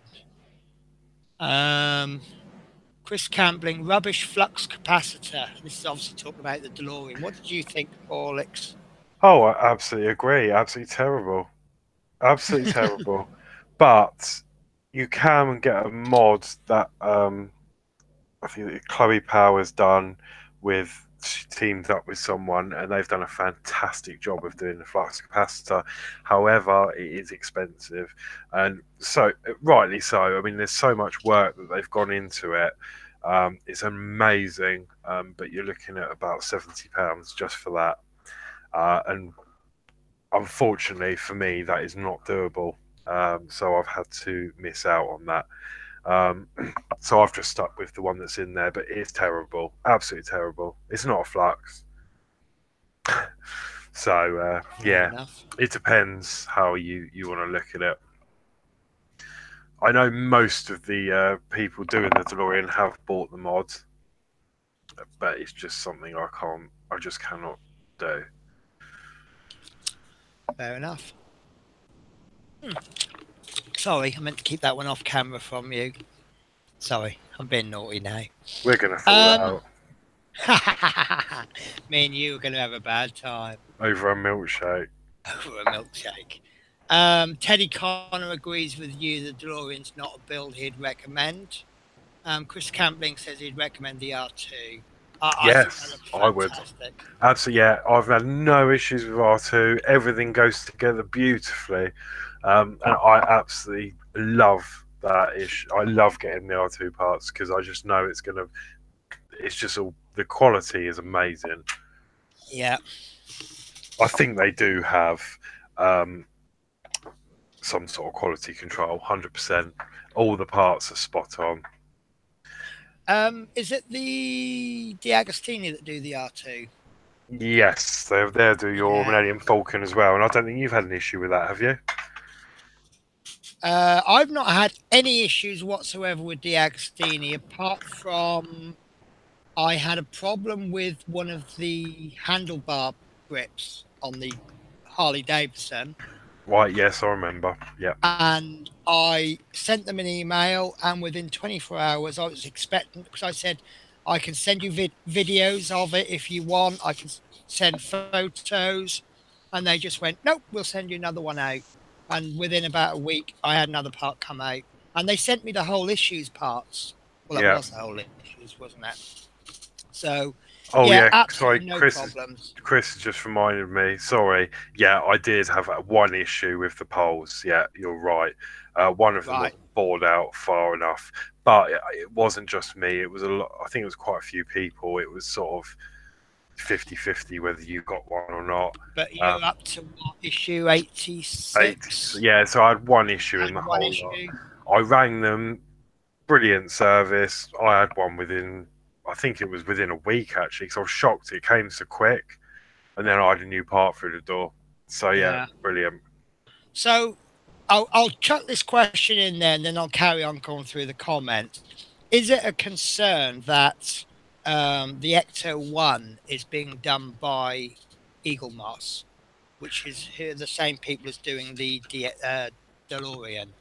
Do you know what? I thought about this, and obviously Eagle Moss themselves don't actually make the model, do they? They don't produce it. I think they're just the publishers. So Right. I don't think it's going to matter. So it could well be a case of they've said, right, okay, the people who make the DeLorean are crap. Let's use a different manufacturer. Yeah, I'm not. I'm not even sure how it works. They don't even. They just publish them, don't they? On behalf of whoever makes the model. I actually don't know. I know obviously they're a publishing house or magazine publishing house, and aren't they owned by some umbrella company? But I mean, based on Mike, World of Wayne's videos, he did bring up the quality of the screws and how everything was going together, and he was super happy. Right. So I think it's going to be a good build. Brilliant. Okay. But no one knows that, do they? Until you've got it in your hand. My only fear is that once you get to about issue 20 or 30, you've now invested so much money that you don't really want to stop. No. But based on issue 1 and 2 that I've seen, it did look amazing, and the quality of the parts were brilliant, and it looked amazing. Yeah. But the thing that's drawing me more to that Ecto is all the electrics with it. It's got sirens that spin, it's got noise, it's got everything. So, but on the other hand, I've got a vehicle, I've got the DeLorean, so I sort of want to move away and do the X-Wing, because that's a completely different type of model, isn't it? So yeah. But anyway, yeah. Right, so Teddy Connor says, for the price I've paid out replacing parts after part, I could have built 3. Fleetwood J says, just waiting for the Volkswagen T1 Samba camper. That's due out this month, I believe. He gave me a link, which I've signed up for, and I think they've said it's coming out October. So that's got to be within the next 4 weeks. 32 Soul says, that's interesting to know. Thanks for the heads up. Better customer service with Hachette than Eagle Moss. Yep, looks very tempting. I've lost the comments again. Every now and again, it flicks all the way to the end. Teddy Connor's debating about the Ecto, if this DeLorean is anything to go by, which is pretty much what we just said, wasn't it?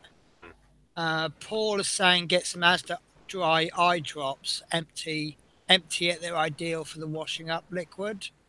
Chris Campling says the R2 is the best so far. I think they haven't had any problems other than the projector. Something's just fallen on the floor. That'll have to wait. That was, I don't know what that was. It was metal. Metal and heavy by the sounds. Metal and heavy, yeah. But it's not anything. It wasn't the Routemasters part from this week, was it? The floor? No, because that's on the Routemaster. Ah. Oh, I'll find it at some point. But what I haven't located is, there it is, the part that we've got to keep safe for next week. Fire Suite was having a look at the photos of the completed Routemaster. I'm a bit concerned about the screws that hold all of the body panels in. Makes it look a little Meccano-like, micro rivets maybe. Yeah, okay. Well, we'll see what happens on that one. Chris Campling, LOL. I can't remember what he was LOLing about now. Could you 3D print on Horlicks? I'm assuming that's something that we were talking about a little while ago. Chris Campling says, other than the poles, Horlicks. Falcon goes together great. Totally agree with you there. The Falcon, I've had no problems with that whatsoever. D'Agostini, a great, very fast response. Yep, D'Agostini Mustang was a great build. Customer service was great. They send replacement parts out, no problems. I agree, 32 Soul Mustang build was great. The Mustang needed, I've just lost the comments again. The Mustang needed a metal rear axle rather than the plastic one.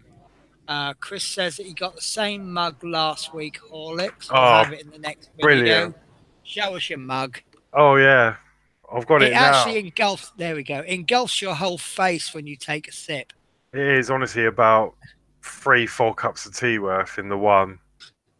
Did you, I was just wondering, did you go on the Wicker Man, Chris, and what did you think of it? Isn't it just the best ride ever? Right, I'll carry on with the comments until we catch up with Chris. So Teddy Carter says it's the customer service with Eagle Moss, not the parts, as the DB5 was a fantastic build. 32 Soul says that he replaced the back axle. I presume that was over the Mustang. Far too much weight for a plastic axle. But that's right. No, carry on with the comments. I've just seen another one that Chris put. Yes, Ron, I agree with you there. Sounded like a cash register. Is that reference to Alton Towers? No, I think that's when you drop that piece of metal on the floor. Oh, and that's right, what I was laughing at, because yes, I see where he's coming from. Yeah. Fleetwood J, I'm hearing that the Volkswagen will be here in 2 weeks. Yep, flex capacitor, I mean for the 3D print. Ah, yes. 4 cups of tea. First one I did, and it was great. And the very headset one too. The VR even. Put the kettle on, Horlicks.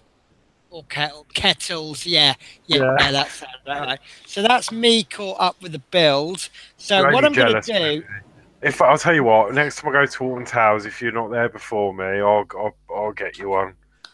Okay, fair enough then. This will last you all day.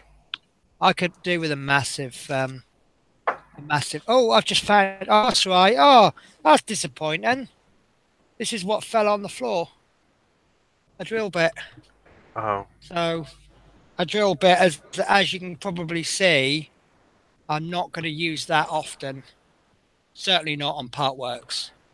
So, I suppose you could drill through heavy next cup of tea. So, the question I was asking about, actually, I'm going to do something while we discuss. We've got about 15 minutes. What I want to do, I'm probably going to do this in 2 stages now because of how much time. I want to paint this. Let's change my. Hang on. Just going to change my camera angle, and I'm trying to be nice as well. There we go. Right. So I want to paint this, and I've looked at photos. I've talked to people about it, and I did say that this this build, I was going to do exactly as the magazine does it, but I'm really not happy with this. So what I'm going to do is I'm going to paint all of this black, and it'll be a gloss black, which will simulate the black paint. And then I'm going to go over the top selected bits with silver. I don't think I'll have time to do the silver this week. So we'll try and get that in next week. Got plenty of time. And the reason I'm going to do the whole lot in black is when you use metallic paints, they tend to work better over black. So I'll just get this started. Now I'm going to be using Revel Aqua Color. And the reason I'm using this particular one is this is one of the paints that came with one of my acid drop boxes. Sorry, just before you carry on, Chris Campion's got to go. He'll try and make it early next week. Yeah, no worries, no Chris. See you. Thanks for coming, and see you next week. And Fleetwood Tay, thanks for popping in. So what I'm going to do is I like acrylic color. If you're into enamel paints, you could use enamels, but I use acrylics for everything. And then all I'm going to do, ever's a simple job. I don't actually like this paint pot, but this is the paint that we got. And I'm just going to get my palette, and I'm going to get a paint brush.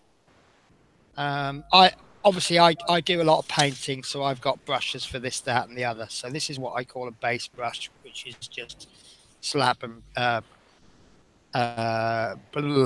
paint on.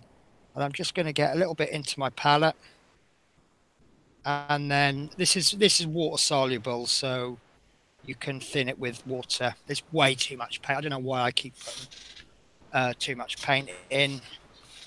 And I'm just going to I lost, I've got a bottle. There we go.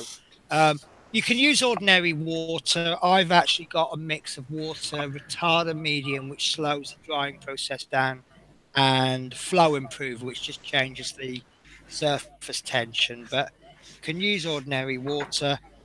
Just give that a slight dilute. If you use paint straight out of the bottle, it tends to be a little bit thicker, and you could end up with brush marks. And but at the same time, if you thin the paint down, you're going to need more coats because the coverage isn't going to quite be there. And I'm just going to go solid. I'm just going to paint the whole lot. So as you see, it's not quite, but actually that's not sticking. So ignore that. So I'm going to have to just pop some primer on. This is why I strip. So that might actually, right, okay. Scuppered that plan. So what I will do is post-production, I will just pop a little bit of primer over that. Obviously, whatever paint has been used for this, whether it's bare plastic or paint, I think actually it might even be bare plastic.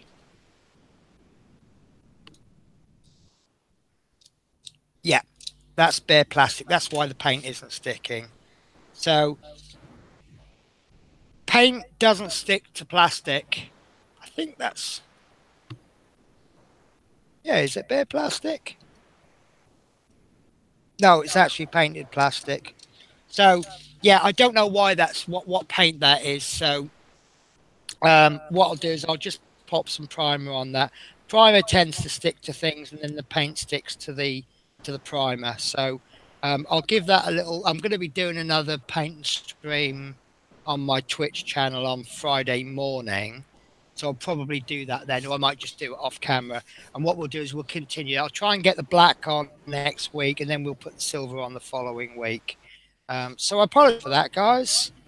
I thought that was going to go to plan, and it didn't. But then again, it enables me to show you how easy it is to use acrylic paints. To clean this brush, all I need to do is just swill it through with some water, because it's a water-soluble paint. So a couple of taps in a cup full of water. As you can see, the brush is clean. It's as simple as that. There is a little bit more to it than that with brush care, but essentially I haven't had to use any harsh chemicals, and it's done. And that will dry in its own time. And that's that. So, yeah, sorry about that. So how many tea bags does it take to make a decent cup of tea in the bucket then, Horlicks? Uh, I normally put 3 in, but I don't Wow. have an extra strong tea anyway, so that's quite weak. But I think if you like a proper tea, you'll probably need 4 tea bags in there. Right. Oh, so at least it's handy that you can control your tea a little bit more. If you like really weak tea, you can put 2 in. If you like it really strong, you can put as many as 6 in. Yeah. Yeah. So I know people that will put 2 tea bags in a normal mug. How they do that, I don't know. Because that sounds like 8 tea bags in your cup. Mm, Oh, oh, definitely. oh. I mean, I don't like tea, but having something twice as strong, I've been there before. You know, when you get up in the morning, I drink coffee. I'm a 1 spoonful of instant coffee, 2 spoonfuls of sugar kind of person. And what I've accidentally done in the morning, you know, where you're not quite awake, what I've done is I put 2 spoonfuls of coffee and 1 spoonful of sugar in, and I get a real surprise when I do that. But it does wake me up. So yeah. So Roger Kendall says thanks for the show. Thanks for the show tonight. See you next week. Good night. Love Mini says love for all, and I think I am caught up on the comments. So was it a good show? I enjoyed it. I enjoyed it. And I'm looking forward to next week. Waiting for someone else to comment there if they want to. Obviously not. Oh, what are you talking to me? No, I've talked to yeah, no, I'm talking to anyone that anyone. listens to me, really. No, Yeah. I am actually. It'll be good. I mean, I'm obviously not that far. I'm hoping, obviously, as you were aware from last week, I filmed some of my Routemaster. I got 14, 13, 12, and 11 through. Yeah, However, I watched. unfortunately, Yeah, I don't get the time to watch because you release your Routemaster on a Wednesday. Is it about 6 o'clock? And obviously with is it 6 o'clock you release or is it 5 o'clock? Hello, are you on mute? God, yeah, yeah, 6 o'clock, 6 o'clock. Right, I do so. because I tend to finish around about 7 o'clock, and then I rush home and I get the show ready. I don't get to watch your Routemaster until I go to bed in the evening. But I saw it pop up and it said Build a Routemaster issue 13. And I just thought, crikey, you're quite a way in now, aren't you? 13? No, that can't be right, can Yeah, it? honestly. Yeah, Oh my, 13. I need to have a look. I Yeah, think it I should be can't. 12 first. No, you did 12 last week, funnily Really? enough. Yeah, That's gone yeah, really quick then. exactly. That's what I'm saying. Yeah. And then I'm thinking, well, I'm up to issue 37, which is what, 9 months? Mm. 10 months? Because this actually came out. I didn't buy it the first week. As you know, issue 1 comes out and it stays out for 2 weeks, and then issue 2 comes out. I actually bought it in its second week while I was training with Newport. So this is as old as my service with my current company. So it'll be interesting to see if I'll still be working for the car. I hope so because I'm doing a bus for them. Um, but I looked at it and I thought, crikey, that's gone really really quick. It's So gone mad. but That yeah, has gone too quick because I was in a sort of a panic because, as I say, my issue 14 unfortunately had a piece missing, a giant piece missing. I'm not sure right, if I mentioned it last week, but issue 14 comes with the different rear differential, yeah, and it was quite funny because when I was filming it, and I'm going to leave the original footage in, I was blowing the horn saying how brilliant the Routemaster was and how all the parts were. I was saying, "Oh, let's check off the parts." Oh, do you know what? I don't even need to because they're so good. I've never had an issue. And I literally, that's why I want to keep it on film to show it's genuine because I just couldn't comedy believe it. gold. And then I looked, and as you can see, there's like the rear differential cover's missing here, which goes on the other part of that, and it just wasn't in the box. So I'm hoping they did say 7 to 14 days, and I ordered it. Well, it was probably a couple of weeks ago, so I'm hoping that that comes through soon. Well, before next Wednesday. Otherwise, unfortunately, there won't be a build on Wednesday. Um, I could maybe do an update, but I try not to do the update videos because I find them a bit of a waste of space. Like they're okay if it's something important, but people don't want to see an update. I mean, it depends, on the circumstances, but I don't want to just put out a video and say, "Oh, sorry, there isn't a video 14. See you next week," because I think that's pointless. Here's a video to tell you there's no video. Yeah, basically. Yeah. So yeah, I don't know really. I'm just hoping it does come. Yeah, let's just hope it comes. 32 Solid said, how easy would it be to 3D print that handbrake? Help me out, Horlicks. I'm thinking theoretically very easy, but I don't have the design skills at the moment. I would say editing. Yeah, I mean, I would say really difficult personally, but only based on my current knowledge of making my own 3D files. I've got zero. I mean, me and Penny tickled one at a basic level, didn't we? Yeah. And all we did was edit what we already had. Yeah, and I found that quite difficult to keep up with. So the amount of basing it on the amount of detail involved, I think it's going to be very difficult. Yeah. But that's my opinion. But at the same time, someone has designed something like that. Oh, I'm going to change the view. You've probably seen this already on one of my videos, but I know it's not tiny like the handbrake, but the engineering that's involved in this is pretty amazing. So if someone can design something like that, this is, if you break this down to simple shapes, I think it'll be really simple. And if you make that a lot bigger than it is and then scale it down, I think that would be quite, I mean, if you imagine these bits, but like much bigger, and then scale it down, and then you make the next component, scale it down, and add the two together.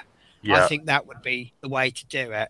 And the only other issue with printing that would be how it prints, because if that's on a bed, you're going to have a flat edge. Yeah, you're going to have to probably put it on a raft, but you're going to have to print that in very, very fine settings. In fact, I wonder if my printer would be able to cope with it, because I can only go down to something like a 0.06 mil layer level. So, but theoretically it's easy, but at the moment it's impossible because I just don't have the actual skills to do it. Yeah. Yeah, that's a fair statement. Yeah. Yeah. So Paula says, thanks for another great show. I'll try and be early next week. Dave say, I've got quite a few of your builds to watch, Horlicks. I usually binge watch 4 or 5 issues at a time. And I wanted to bring a new segment to the show, and I've totally forgotten. So this is now going to be a bonus for everyone that watches this late. I am now in contact with a guy that, as far as I'm concerned, what he doesn't know about the Routemaster isn't worth knowing. He just knows so much. And he likes to chuck little interesting facts at me. And this is one that he threw at me on Monday. And he told me that the early Routemasters used to catch fire if you left them in gear. Because what happened was the pressure built up, pretty much like a pressure cooker effect. If there's no release of pressure, the temperature will just build up and build up until it catches fire. And the way they got round it, and I keep trying to have a look at my chassis, but on the flywheel, what they did is they put in a little lead plug. And the theory is that this lead plug will melt before the steel does, which will then create a hole, which will then let all the pressure escape. And that saved the Routemasters from catching fire, which I thought was a really interesting fact. And there's my alarm for the bins. So it's pretty much, I don't know too much about mechanics, but I know that on a normal car, you've got these little plugs and they're only about 50p to buy. But if the pressure builds up too much in the engine, these plugs will just fly out. And if you didn't have those plugs, the pressure would build so much that the engine would just crack into pieces and it will just wreck your whole engine. So rather than have to spend thousands and thousands on a new engine, you just have to spend 50p on replacing these plugs. And that's pretty much the same principle there. So I'm looking for a little nobule on the flywheel, which I suspect won't be there because this is, correct me if I'm wrong, this is an early Routemaster. Um, or is it? It's 857. So I don't know. So I'll have to look. I'll have to look, but I'm going to keep looking. I'm looking for a little nobule on. There's a couple of nobules, but they look like bolt holes. So I'll try and investigate that. But I thought that was a really interesting fact, and I'm going to try and bring you an interesting fact every week. Also, I might have mentioned. Um, oh, there we go. Teddy Connor says they had that on the steam traction engines, the lead plugs. Right. So at least you know what I'm talking about because lead has a lower melting point than steel. So obviously that will melt. Once it melts, it creates a hole. Pressure is very lazy. It will always take the path of least resistance. So it'll all come flying out that little hole. Um, so I might have mentioned, I think I mentioned last week that I've got access to kind of a handwritten manual, like a Haynes manual. Um, I can't remove it from the source, but I'm allowed to copy it. And I think I'm going to be able to copy it not next Wednesday, but the Wednesday after, which involves me taking my scanner into this place and sitting there and taking copies. So I bought myself loads of print cartridges and I'm going to take that in. The only drawback is that I won't be able to tell you where I got it from. I won't be able to give you copies. I can share any information that I want. And if I give you any information, I'll actually have to physically write it up as though it's me who wrote the manual in that kind of fashion. But it's an A4 ring binder, absolutely packed full of drawings and text and all sorts. And I think that we are extremely lucky to get hold of that. And I keep trying to buy this guy something in exchange for letting me have access beers, chocolates, whatever, but he won't have any of it. So the only thing I can do is just keep buying him cups of coffee while I'm copying this manual. Mm. So that information will be shared obviously with everyone because that's the idea of this show is information sharing. So 32 Soul says I have no clue about 3D, but I'm willing to learn. I buy a few 1 to 18 cars with missing wing mirrors, trims. Always wonder if I could 3D print them, but judging by what you guys saying, it's a lot trickier. I don't. My honest answer is I don't know how tricky it is. And the thing Two, is, I'll just say, I mean, obviously 32 Soul, I don't know if you've got a 3D printer, but there's loads of software out there. Like we're just starting out with Tinkercad yeah, online. It's free service to use. Go on there and just have a go. Just have a go at designing something. Just because you haven't got the 3D printer yet doesn't mean you can't design something. And I'm sure Penny would agree. If you do decide to design something and you think, oh yeah, that looks good, chuck me or Penny over the file, and we'll be more than happy to print it for you. yeah, no problems, no problems.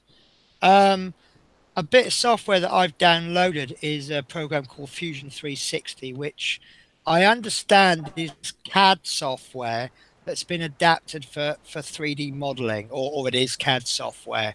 Um, I really have no idea with CAD software. Some people I know that have used CAD software have looked at it and gone, yeah, that's simple enough. But it's like most things, if you know what you're doing, something different is simple. If you haven't got a clue, so I tell the newbies with the bus routes, there's a couple of routes that we've got that are really, really easy. But if you do not know the route, it's a really hard route. You only need one trip to learn it, but once you know it, you know it. So, but but yeah, like Horlicks says, 32 Sol. If you want to make a file, we'll quite happily print it off for you. I mean, I'll run it through my slicing software. I'll have a look. I'll make sure it prints okay, and then I'll quite happily print it for you. And then, we don't have a tremendous amount of knowledge on 3D printing. We're learning all the time, but obviously we're quite happy to pass on what we know and give our advice where possible. But Exactly, yeah. But it's obviously free. There's plenty of free software out there for you to have a go at designing files, absolutely free of charge. So, you can just see how you get on with it. You might enjoy it or crack it, and then you might be able to teach us a thing or two. Because when it comes to designing, I've got no idea. I mean, there's different software that does different stuff, but obviously Tinkercad, I think, is the most basic level. But yeah, Google do one called SketchUp. That's free to use. But I opened that once, and it's like Photoshop. I don't know a thing about Photoshop. There's so many settings to play with, and I think Google SketchUp is very similar. So, I mean, if you've got a knowledge of Photoshop, you might get along with Google SketchUp, and it just depends. But yeah, just have a play with the software, just see what you can come up with. Yeah, and like most things, it's just keep having a plod with it. There's And then a lot of stuff that. Yeah, exactly. And then if you do get into the swing of it, and you're managing to do these files, then maybe it'd be worth thinking, oh, maybe I should get myself a 3D printer. Yeah, and actually, the 3D printers aren't that expensive. We've been looking at a really cheap one, the Creality Ender. It's about 150 to £200. Well, that's the one I Mine sent cost. yesterday. Yeah, I couldn't believe how Yeah, cheap that was. I had to look at it again. yeah. Or if you're that way inclined, build one. Hmm. I mean, I'm lucky So, enough to but I have mean, an mine was Ultimaker. 300, but mine's got bigger. Yeah, no, I mean, I started as I've covered before. I started off with a very basic partwork printer, and I managed to obtain that very cheap off eBay after building my friend's one. Now that was okay. I've spent a lot of money on it, as Penny we covered in a previous, a previous video. But the cheaper you buy, it seems you have to spend more money on it, upgrading it to get it to do anything half decent. But obviously, I'm quite lucky because I've managed to get my hands on an Ultimaker 2, which brand new is about 1,800 quid's worth. And I'm very lucky to get one through my work, very cheap. So yeah, I mean, I'm lucky to have that. But even with that, I mean, that is a very expensive printer. I've found myself upgrading parts. So yeah, it's but it'll do the job, and a lot of it's to do with settings, as Penny knows. Oh It's God, don't I? there's so many variables, and it's not just a case of plugging the printer in. I think when Penny first got excited about getting a 3D printer, I did warn her. I said, please don't expect this to work. Just plug it in and go. And you were like, what? Really? And I'm like, yeah, there is a lot to sort of get your head around. And then you were in a bit of a flat to start with, and I had to come on and I Oh, helped you. But remember the night I built it. oh God, yeah, it was so frustrating my end because I just wanted to jump in and help you, but Yeah, trying to explain it over a camera, it was difficult. But no, you got there in the end, and now I'd say you're sort of basically on the same level as me in such a short amount of yeah, time. But I've passed on everything I know. You've taken that on board. You've learned more, so you've taught me a few things. yeah. And now I see us sort of at the same level now. Yeah, and then of Maybe course I've got the there's slight edge when it comes to the actual hardware and building it, but in regards to software and STL files and things, you've taken the lead with that. yeah, but it's just I've been having a go. Yeah, So, but obviously, and but also I'm on the type of printer you've had, which may not be as good quality as, say, the Ultimaker, you've had to yeah, do more settings and play around with it more to yeah, get it to and do what you need it to do, and you've got it in a perfect state now. Well, yeah, obviously it's it's down at the moment, but the prints you're getting recently are miles apart from what you first got, and oh that's god, yeah, amazing. yeah. But also it depends on what I mean. This is doing large prints quite well, and if the absolute quality isn't paramount, this is the better printer to use. If I start looking at wanting to have to do really good quality prints, like for example, if I'm doing models, figures, where they're not any bigger than 100 mil, then these small but really good printers are going to be the ones that I want to be looking at. So, Hmm. yeah, who knows? There might be a second printer on the horizon.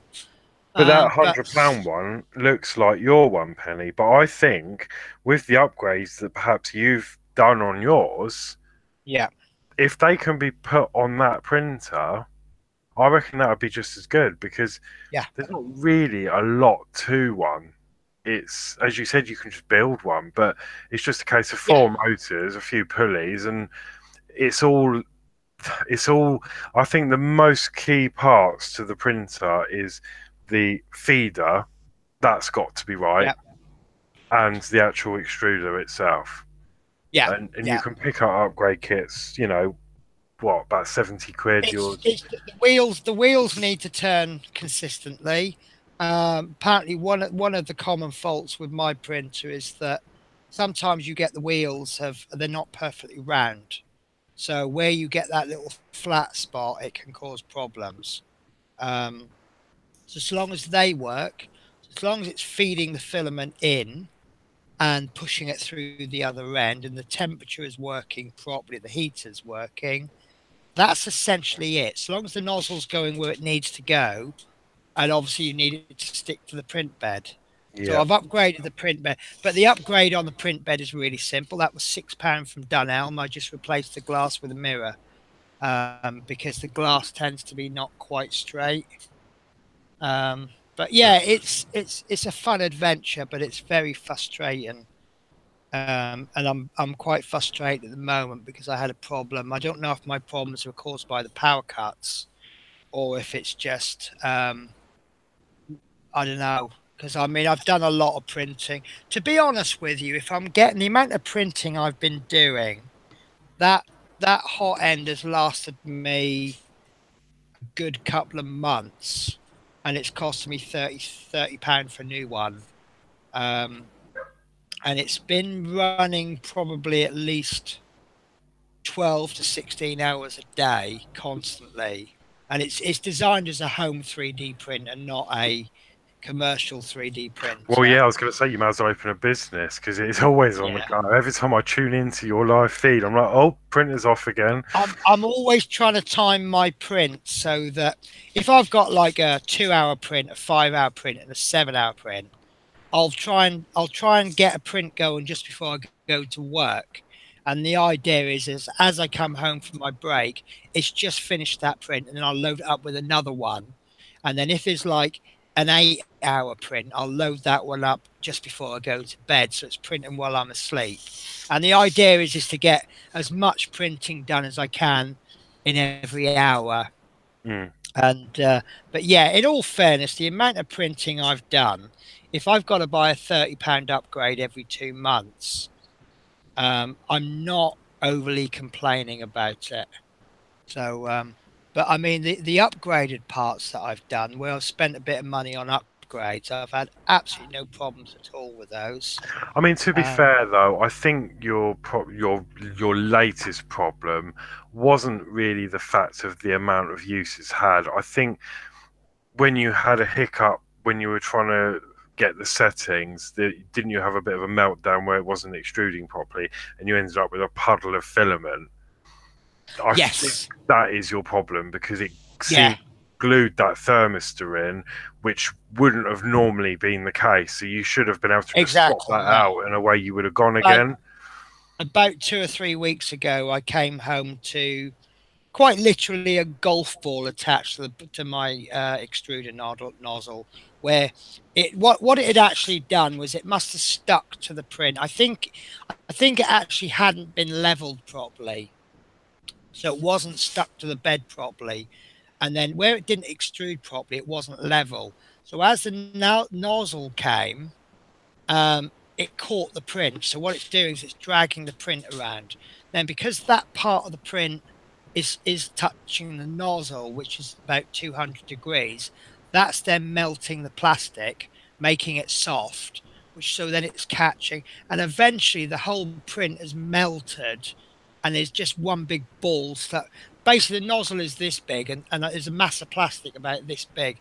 I woke up in the morning, I'm just like, oh my God, how am I going to sort that out? Because the print had finished as well. So the whole lot had gone cold. Mm. And And I then had to what with heat. it extruding fresh filament, thinking it's printing, that was adding to it. Yeah, so you've got this ball of filament, and then it's pushing more in. So it was like an enlarged ballpoint pen trying to run around the bed. So obviously there was filament all over the place, and that slowly burned off, but I couldn't get all of it out. And then with the power cuts as well, I think it was probably just about on the brink. So obviously if you pull a bit of plastic off, that's going to pull any wires. So it might well be that the same usage, this thermo, is it Thermos. thermo, yeah, this heater thing, it might last me 6 months. Yeah. I mean, mine's So, been pretty good. I mean, I've had mine over a year on the partwork yeah, printer, and it's yeah, but you absolutely don't use fine. it quite as much as No, me, do I you? don't. I don't. But Yeah. How long does a roll of filament last you? oh god, I've had that one about 2 years. two I've got years. loads as well, haven't I? Whereas I'm buying 2 rolls of filament a fortnight. Yeah, I've never, because I said to Penny, "Oh, roll of filament will last you months." Nah, not No, with Penny. not with Penny. No, no. This, yeah, it's yeah. I've probably got a roll of filament in the bin at the moment from failed prints and all sorts. But yeah, I'm always print something. But it's a new toy, and I'm building like these paint racks, and I'm doing these electronic parts drawers, and once I've got them, and then I'll run out of things to print, and then I'll start working on other projects. Um, and then like how many paintbrush holders do I need? Now Mm. this is one of my stuck. This is one of my first prints that I did. Little paintbrush holder. That's thanks to you, wasn't it? You gave me the file for that. Um, I think so. and Oh, then, I was going to print that off for you, and you said, "Oh yeah, no, we can I use know, that." I know. You always make me feel guilty with that. Um, Oh, but Anthony Beavis is here. Good evening. Hello. oh, hello. I hope you haven't just joined us because we're actually just about to finish shortly. But yeah, I mean, we talked about doing a 3D printer show, and I'm not 100% sure because there's some real serious experts out there on 3D printing. But I would say if it's something that you're interested in, have a look. But if you're like me, don't, because if you look at enough things at long enough, you'll just decide that you've absolutely got to buy one. Thing is, I Um, think a 3D print show would be good because it's like at a beginner's level, like our story, how we started, what we did wrong, and oh I God, yeah, think we are going to be able to help some people in a way, right. but We'll see. We'll we're, see. Yeah, it was also all about time and stuff. So, yeah, I mean, I like not doing a hell of like too much, because you start committing yourself to too much. You've got to fulfill that level of commitment. I mean, this Routemaster, we've got 93 weeks left. That's a lot of time. And to be perfectly honest with you, I don't know what's happening next month. You know, I could get a job offer where they pay me twice as much money, but I've got to work Wednesday evenings. So then you got to start, do I turn down the extra money? And, they might say, Penny, come and join us. You're going to sit on your bum doing nothing all day, getting paid 3 times as much as you're getting at the moment. Am I going to turn around and go, nope, my YouTube audience needs me on a Wednesday? So, you just don't know what's going to happen. I doubt that's going to happen, but it'd be nice. But if anyone wants to offer me 3 times more money, I'm listening. Always listening. So yeah, okay. Well, yeah. I mean, that's something we always. I mean, we talk about all sorts of things. I mean, some of the crap ideas that we've had is that aren't even worth mentioning. But we just throw ideas together. So, I'm going to do some blatant advertising here. I stream on Twitch. If you've never watched Twitch, have at least have a look at it. I am doing. If anyone's familiar with Warhammer, are. We have a thing called October. During the month of October, we seem to be celebrating orcs, and I was going to paint up a Blood Bowl team. Blood Bowl is like a fantasy football game. And these are some of the figures for them. However, I did an unboxing from Asset Drop, and I really was not expecting this.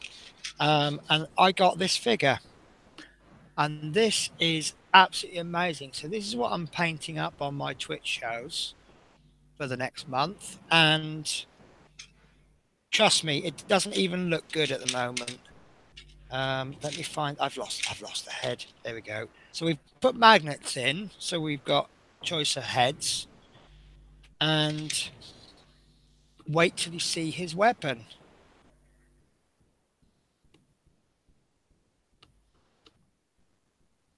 Which I know can't fit.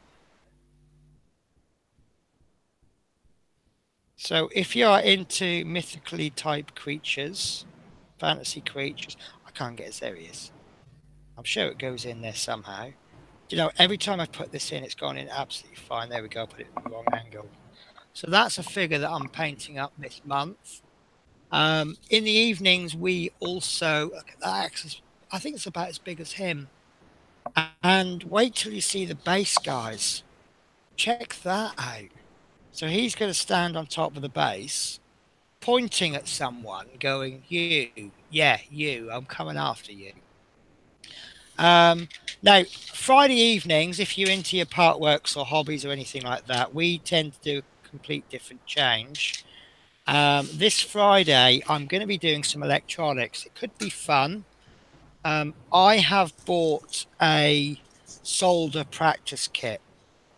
And what you basically get, you get this piece of circuit board, and you get lots of little bits of most of the names. That's a light. I know that's an LED light, and I know that's a buzzer, and I know what the resistors are, and that's about it. And we're going to try and put this together to make a little countdown buzzer thing. You'll press a button to start it. 60 lights will light up. Every second, one light will go out. And when it reaches 0, the buzzer will go off. And this is about £3.50 it cost me. And that's designed for solder practice. Soldering is something that I'm not very good at. I can do it well enough to get the job done, but I can't get it done neatly. So I'm hoping that by the time I've soldered nearly 200 solder points, I might be quite good at it. So yeah, if you fancy having a look at Twitch, I have put my description down there somewhere. And as always, we just basically try to have a bit of a laugh, and we just chill out. And sometimes we don't even do what we're intending to do. So, right, do you have anything to add, Horlicks? No, I don't think I do. Not this. No, don't think I do. Oh well, the only thing I have got is my latest print video. I printed and painted. Oh yes, I liked that. I really did like that actually. Which is Uncharted, which is my favourite PlayStation game. So I printed that and tried to paint that with some paint. Went slightly wrong because I ran out of paint and it fell over and it was a bit of a mare. I was impatient. It's my fault. I was impatient. But the most important question here is, if you did that again, are you confident you would do a better job? Oh, absolutely, So 110%. therefore, you have learnt from cocking it up. Yeah. Brilliant. That's perfect then. That's all you can hope for, isn't it? Mhm. Okay. So, Yeah. No, I think that's it from me, my end. excellent. Right. So I'm going to end the show then. Thank you ever so much for watching, everybody. And a big, big thank you to the 22 people that are still watching now. That's absolutely amazing. Yeah. So we'll see you all next week. Thank you very much. Don't forget, we are doing more electronics next week. Switches and dials are fitted to the dashboard, which is then attached to the front of the driver's cab. And I think that's going to look absolutely fab after next week. So take care, guys, and I'll see you all next week. Bye Yeah. See you bye. later. Bye bye.